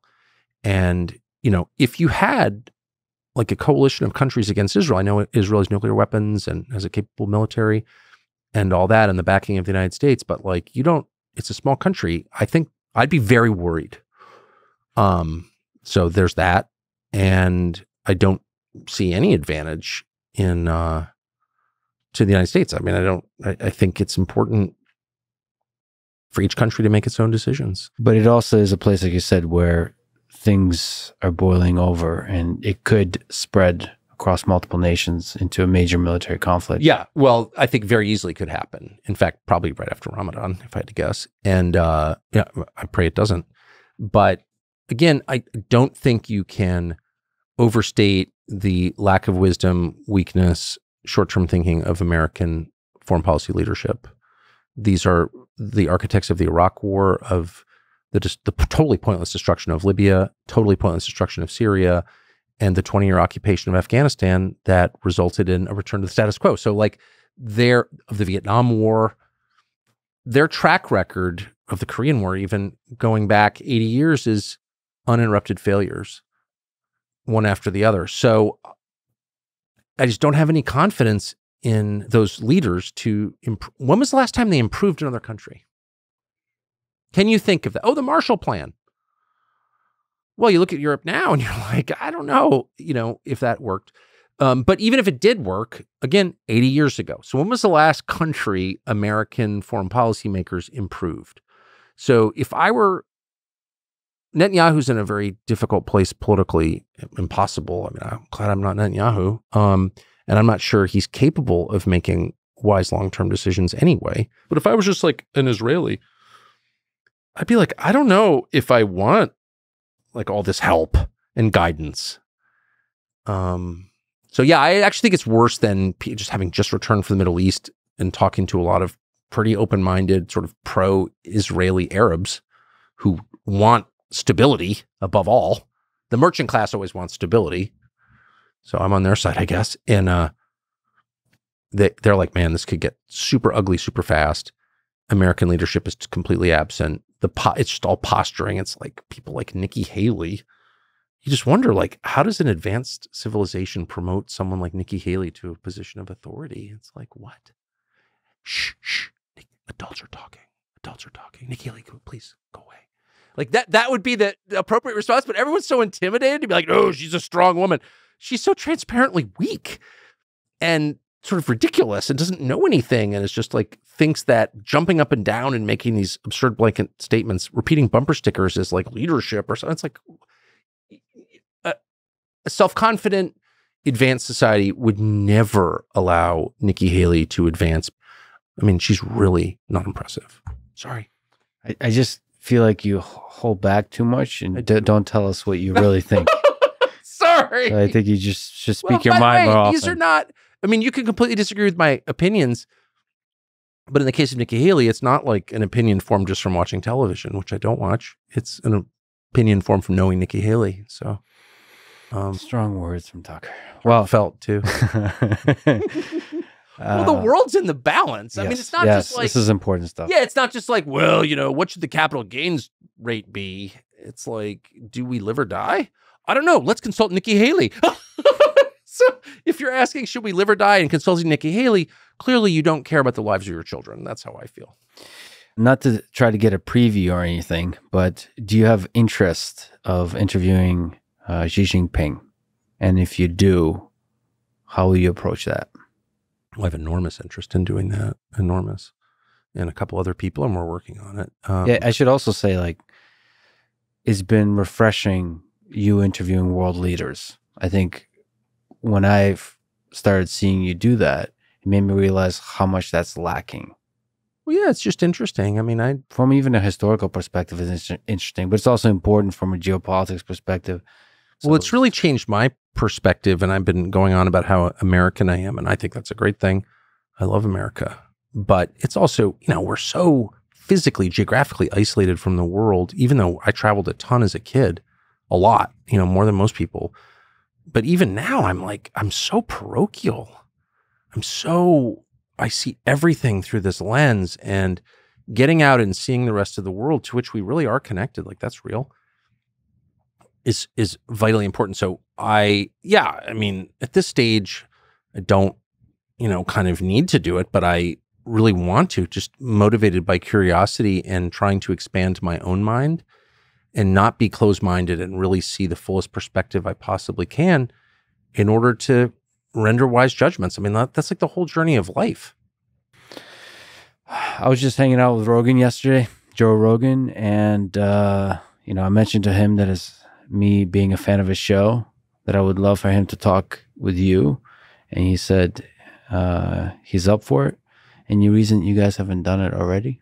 I don't know. I've only met Rogan once, and I liked him. I met him at the UFC in New York. He was with somebody a mutual friend of ours, and Rogan changed media. I mean, maybe more than anybody. And he did it. What I admire about Rogan without knowing him beyond meeting him that one time. I mean, I'm still in media, but I've always been in media. You know, it's like not a great surprise. I'm doing what I've always done, just a different format. But Rogan, like, he's got one of those resumes that I admire. You know, I like the guy who's like, I was a longshoreman, I was a short order cook, I was an astrophysicist, I was, you know what I mean? It's like, he's called a man of parts. And this guy was a fighter, a stand-up comic. He hosted some, you know, Fear Factor. Like, how did he wind up at the vanguard of like the deepest conversations in the country? Like, how did that happen? So I definitely respect that. And I think it's cool. And Rogan is one of those people who just kind of came out of nowhere. Like, no one helped him. Mm-hmm. You know what I mean? He was doing the thing that he loves doing, and it somehow keeps accidentally being exceptionally successful. Yeah, and he's curious. Yeah. So that's like the main thing. And there was a guy, without getting boring, but there was a guy I worked with years ago who like kind of dominated cable news, Larry King. And everyone would always beat up on Larry King for being dumb. Well, I got to know Larry King well, and I was his fill-in host for a while. And Larry King was just intensely curious. He'd be like, why do you wear a black tie, Lex? He'd be like, because I like black tie. Why do you like a black tie? No, everyone else wears a striped tie, but you wear a black one. Why? And he was like really interested. Yeah, genuinely so, yeah. Totally. And I want to be like that. I don't want to think I know everything. That's so boorish and also false. You don't know everything. But I see that in Rogan. Mm-hmm. Rogan's like, rah, how does 100%. That work? And people will, and it's so funny how that's threatening to people. It's like Rogan will just sit there while someone else is, you know, freeballing on some far out topic, which by the way, might be true. Probably truer than the conventional explanation. People are like, I don't know. How can he stand that? You know, he had someone say the pyramids weren't built 3,000 years ago, but 8,000 years ago. And that's wrong. It's like, first of all, how do you know when the pyramids were built? Second, why do you care if someone disagrees with you? Like, what is that? This weird kind of like groupthink. It's almost like, you know, fourth grade, there's always like some little girl in the front row who's like acting as the, you know, kind of the teacher's enforcer. Like whip around and be like, sit down. Didn't you hear what Mrs. Johnson said? Sit down. That's like It's like the whole American media. How dare you ask that question? And Rogan just seems like completely on his own trip. Like he doesn't even hear it. He's like, well, really? When were the pyramids built? And I was like, oh, I love that. Yeah, curiosity, open-mindedness. Yes. But, the thing I admire about him most, honestly, is that he's a good father. He's a good husband. He's a good family man for many years. And like that's his place where he escapes from the world to. And it's just beautiful. Without that, man, you're destroyed. Yeah. If I had a wife who was interested at all in any way in what I did, I think I would have gone crazy by now. When we get home, she's like, how was your day? It was great. Oh, I'm so proud of you. That's the end of our conversation about what I do for a living. And that is such a wonderful and essential respite from, you said, how do I not become an asshole? To the extent I haven't, I kind of have. But how have I not been, transformed into a totally insufferable megalomaniac who like checking his Twitter replies every day or every minute? It's that. Yeah, you got to have the core of your life has to be solid and enduring and not just ephemeral and silly. So the two of you have known each other for what, 40 years? We've been together 40 years. Together 40 years? 40 years, yeah, 1984. He was the hottest 15-year-old in Newport, Rhode Island. Wow. Sounds dirty, but I'm talking about myself. I was the hottest. Yeah, you were just looking in the mirror. Yeah. Very nice. So what's the secret to a successful relationship, successful marriage? I don't even know. I mean, no, I'm serious. Yeah. I got married in August 91, so it's our 33rd year of being married. Fall with the collapse of the Yeah. As noted. Yeah. So, you hear these people, it's actually changed my theology a little bit. Not that I have deep theology, but like I grew up in a society in Southern California when I was little that was like a totally self-created society. I mean, Southern California was the root of libertarianism for a reason. It was like, that's where you went to recreate yourself. And so the operative assumption there is that you are the sum total of your choices and that free will is everything. And we never consider questions like, well, why do children get cancer? Like, what do they do to deserve it? Well, of course, nothing, right? Because that would suggest that maybe you're not the sum total of your choices matter. If I smoke a lot, I might get lung cancer. If I use fentanyl, I may OD. Got it. If I don't exercise, I might get fat. Okay.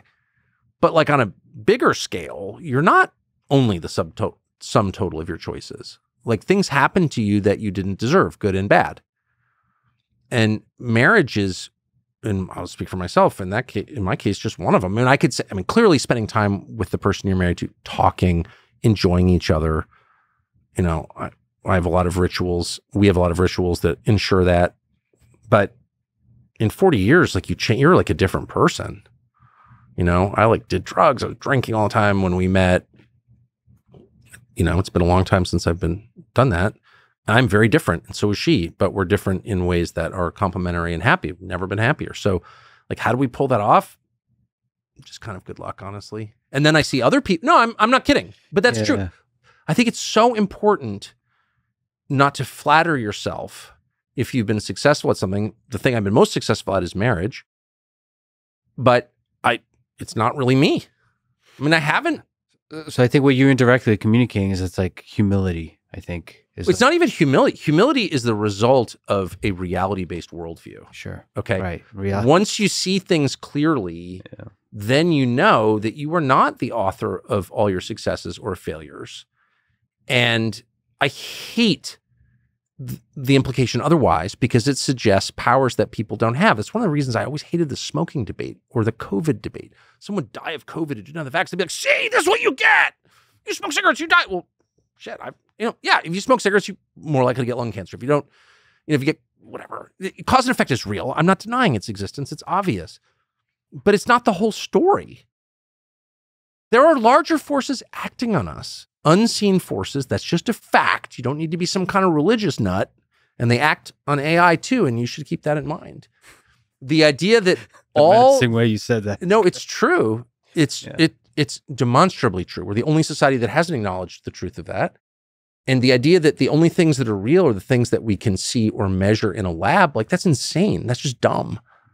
In the religious context, you have this two categories that I really like, that of the two kinds of people, people who believe they're God and people who know they're not. which is a really interesting division that speaks to humility and a kind of realist worldview of where we are in the world. Oh, can atheists be in the latter category? no. There are very few atheists. I've never actually met one. There are people who pose as atheists, but no one's purely rational. And everyone, I mean, this is a cliche for a reason, everyone under extreme stress appeals to a power higher than himself because everyone knows that there is a power higher than himself. So really, it's just people who are gripped with the delusion that they're God. No one actually believes that. If you're God, jump off the roof of your garage and see what happens. You know what I mean? No one actually thinks that. But people behave as if it's true. And those people are dangerous. And I will say, by contrast, the only people I trust are the people who know their limits. And I was thinking actually this morning in my sauna, of all the people I've interviewed or met, this is someone I never interviewed, but I have talked to him a couple of times. The greatest leader I've ever met in the world is literally a king. It's MBZ Sheikh Mohammed of Abu Dhabi, who is Muslim. I am definitely not Muslim. I'm Christian, Protestant Christian. And so I don't agree with his religion and I don't agree with monarchies. But he's the best leader in the world that I've ever met. And by far, it's like not even close. And why is that? Well, I could bore you for an hour on the subject, but the reason that he's such a good leader is because he's guided by an ever-present knowledge of his limitations and of the limits of his power and of his foresight. And when you start there, when you start with reality, it's not even humility. Humility can be a pose, like, oh, I'm so humble. Okay. Humble brag is a phrase for a reason. It's like way deeper than that. It's just like, no. Do I have magical powers? Can I see the future? No. Okay. That's just a fact. So I'm not God. But I've never seen anybody more at ease with admitting that than MBZ, just a remarkable person. And for that reason, he is like treated as an oracle. I don't think people understand the number of world leaders who traipse through his house or palace to seek his counsel. I'm not sure that there is a parallel since, I don't want to get too hyperbolic here, but honestly, since like Solomon, where people come from like around the world to ask what he thinks. Now, why would they be doing that? Because Abu Dhabi's military is so powerful. I mean, he's rich, okay, massive oil and gas deposits, but like for a lot of, so's Canada. You know what I mean? And no one is coming to Ottawa to ask Justin Trudeau what he thinks. No, it's humility. That's where wisdom comes from. You start to think like, I spent my whole life like mad at America's leadership class because it's not just Biden or the people in official positions. It's the whole constellation of advisors and throne sniffers around them. And it's not even that I disagree with them. I'm not impressed by them. I'm just not impressed. They're not that capable, right? So that's what I was saying about Nikki Haley. I don't think Nikki Haley's the most evil person in the world. I think she's ridiculous, obviously. And everyone's like, oh, Nikki Haley or Mike Pompeo. What?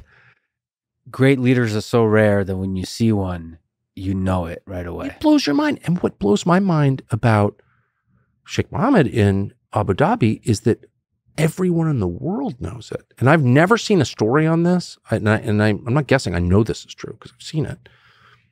Everyone in the world knows it. And so if there's a conflict, he's the only person that people call. Like everybody calls the same guy.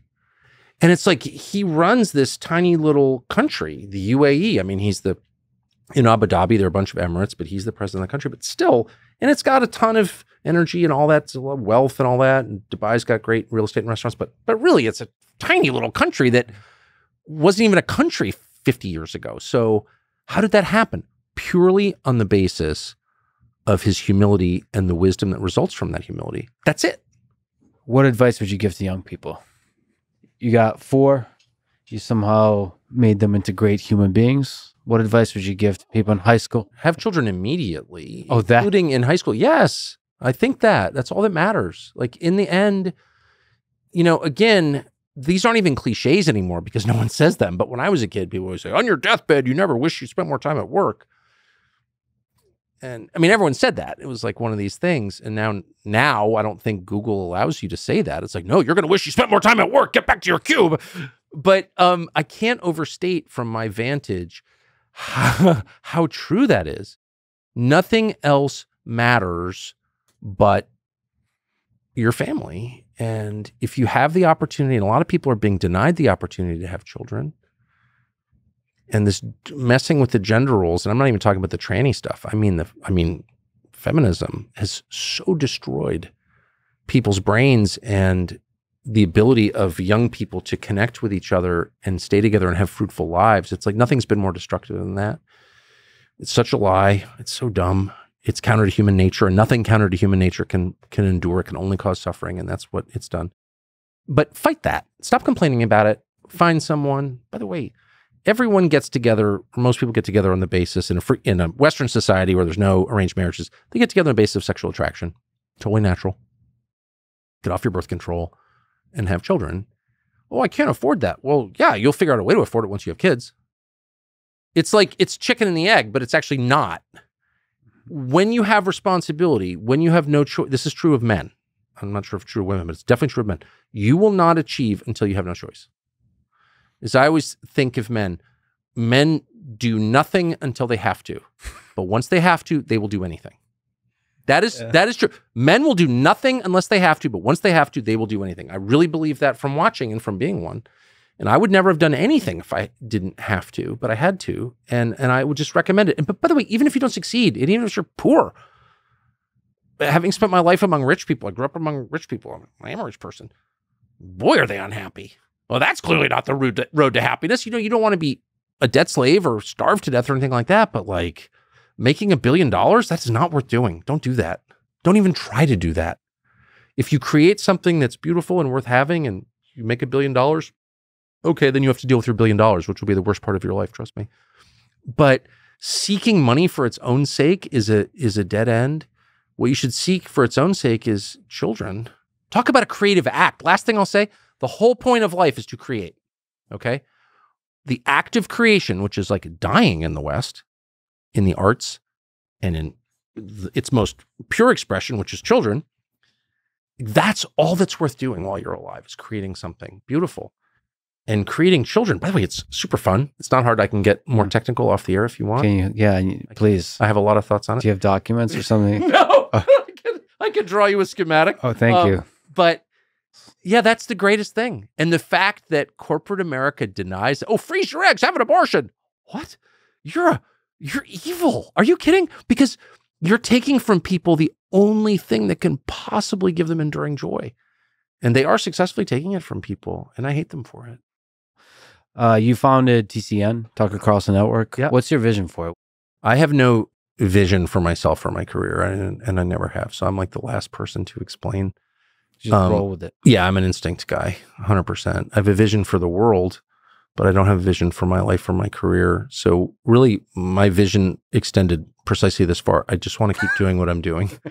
I just want to keep doing what I'm doing. And there was a 5-hour period where I wondered if I would be able to, because I feel pretty spry and like alert, and I'm certainly deeply enjoying what I'm doing, which is talking to people and saying what I think and learning, constantly learning. But I just wanted to keep doing that. And so, and I also wanted to employ the people who I worked with at Fox. I've worked with the same people for years and I love them. And so I had, all these people and I wanted to bring them with me. So we had to build a structure for that. But this feels like one of the first times you're really working for yourself. Like there's an extra level of freedom here. Totally.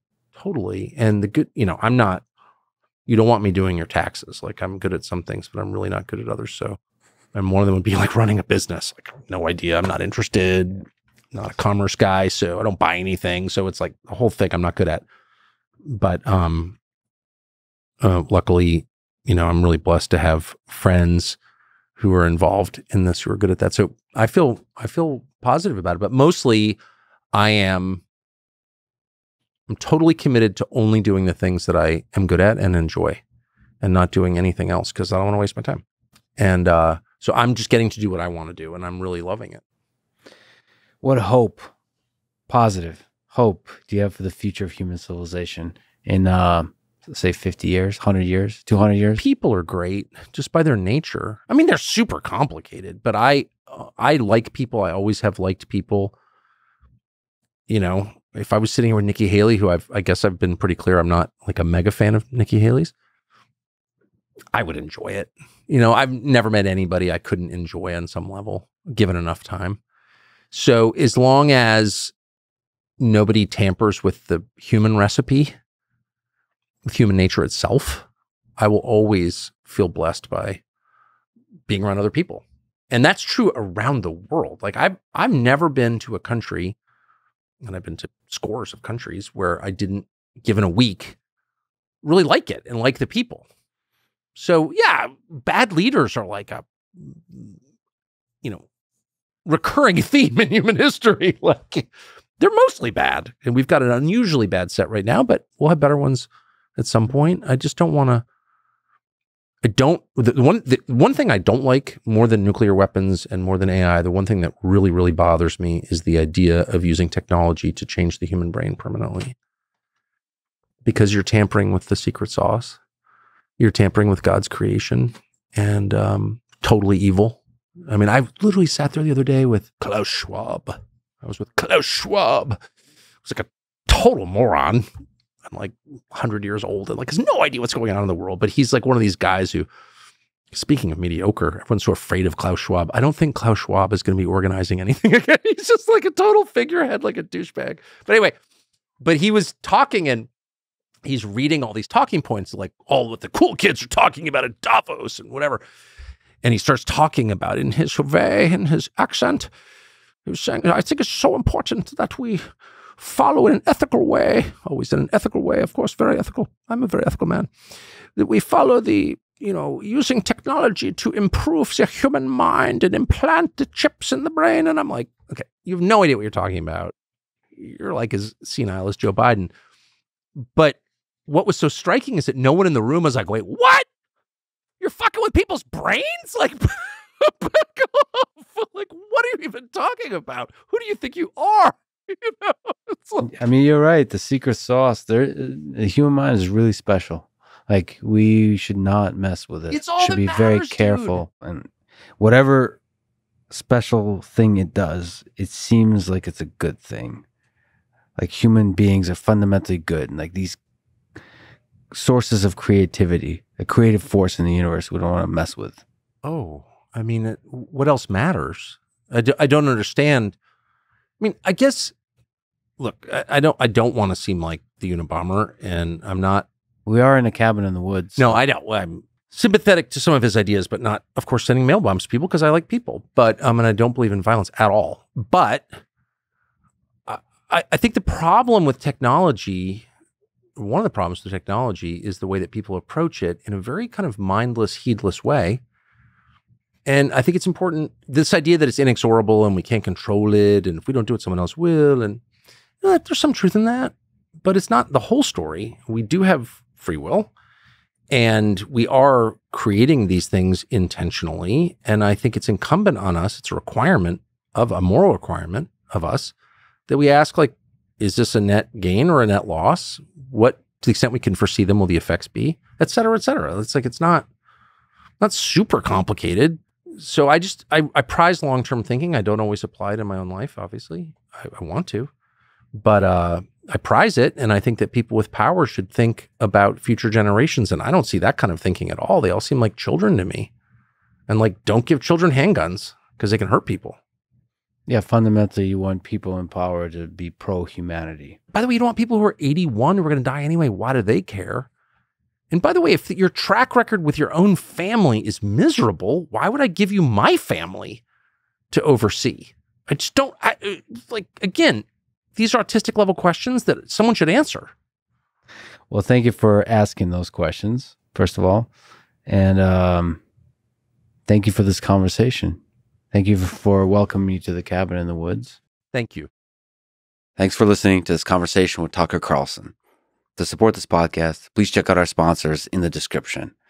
And now, let me leave you with some words from Mahatma Gandhi. When I despair, I remember that all through history, the way of truth and love has always won. There have been tyrants and murderers, and for a time they can seem invincible, but in the end they always fall. Think of it.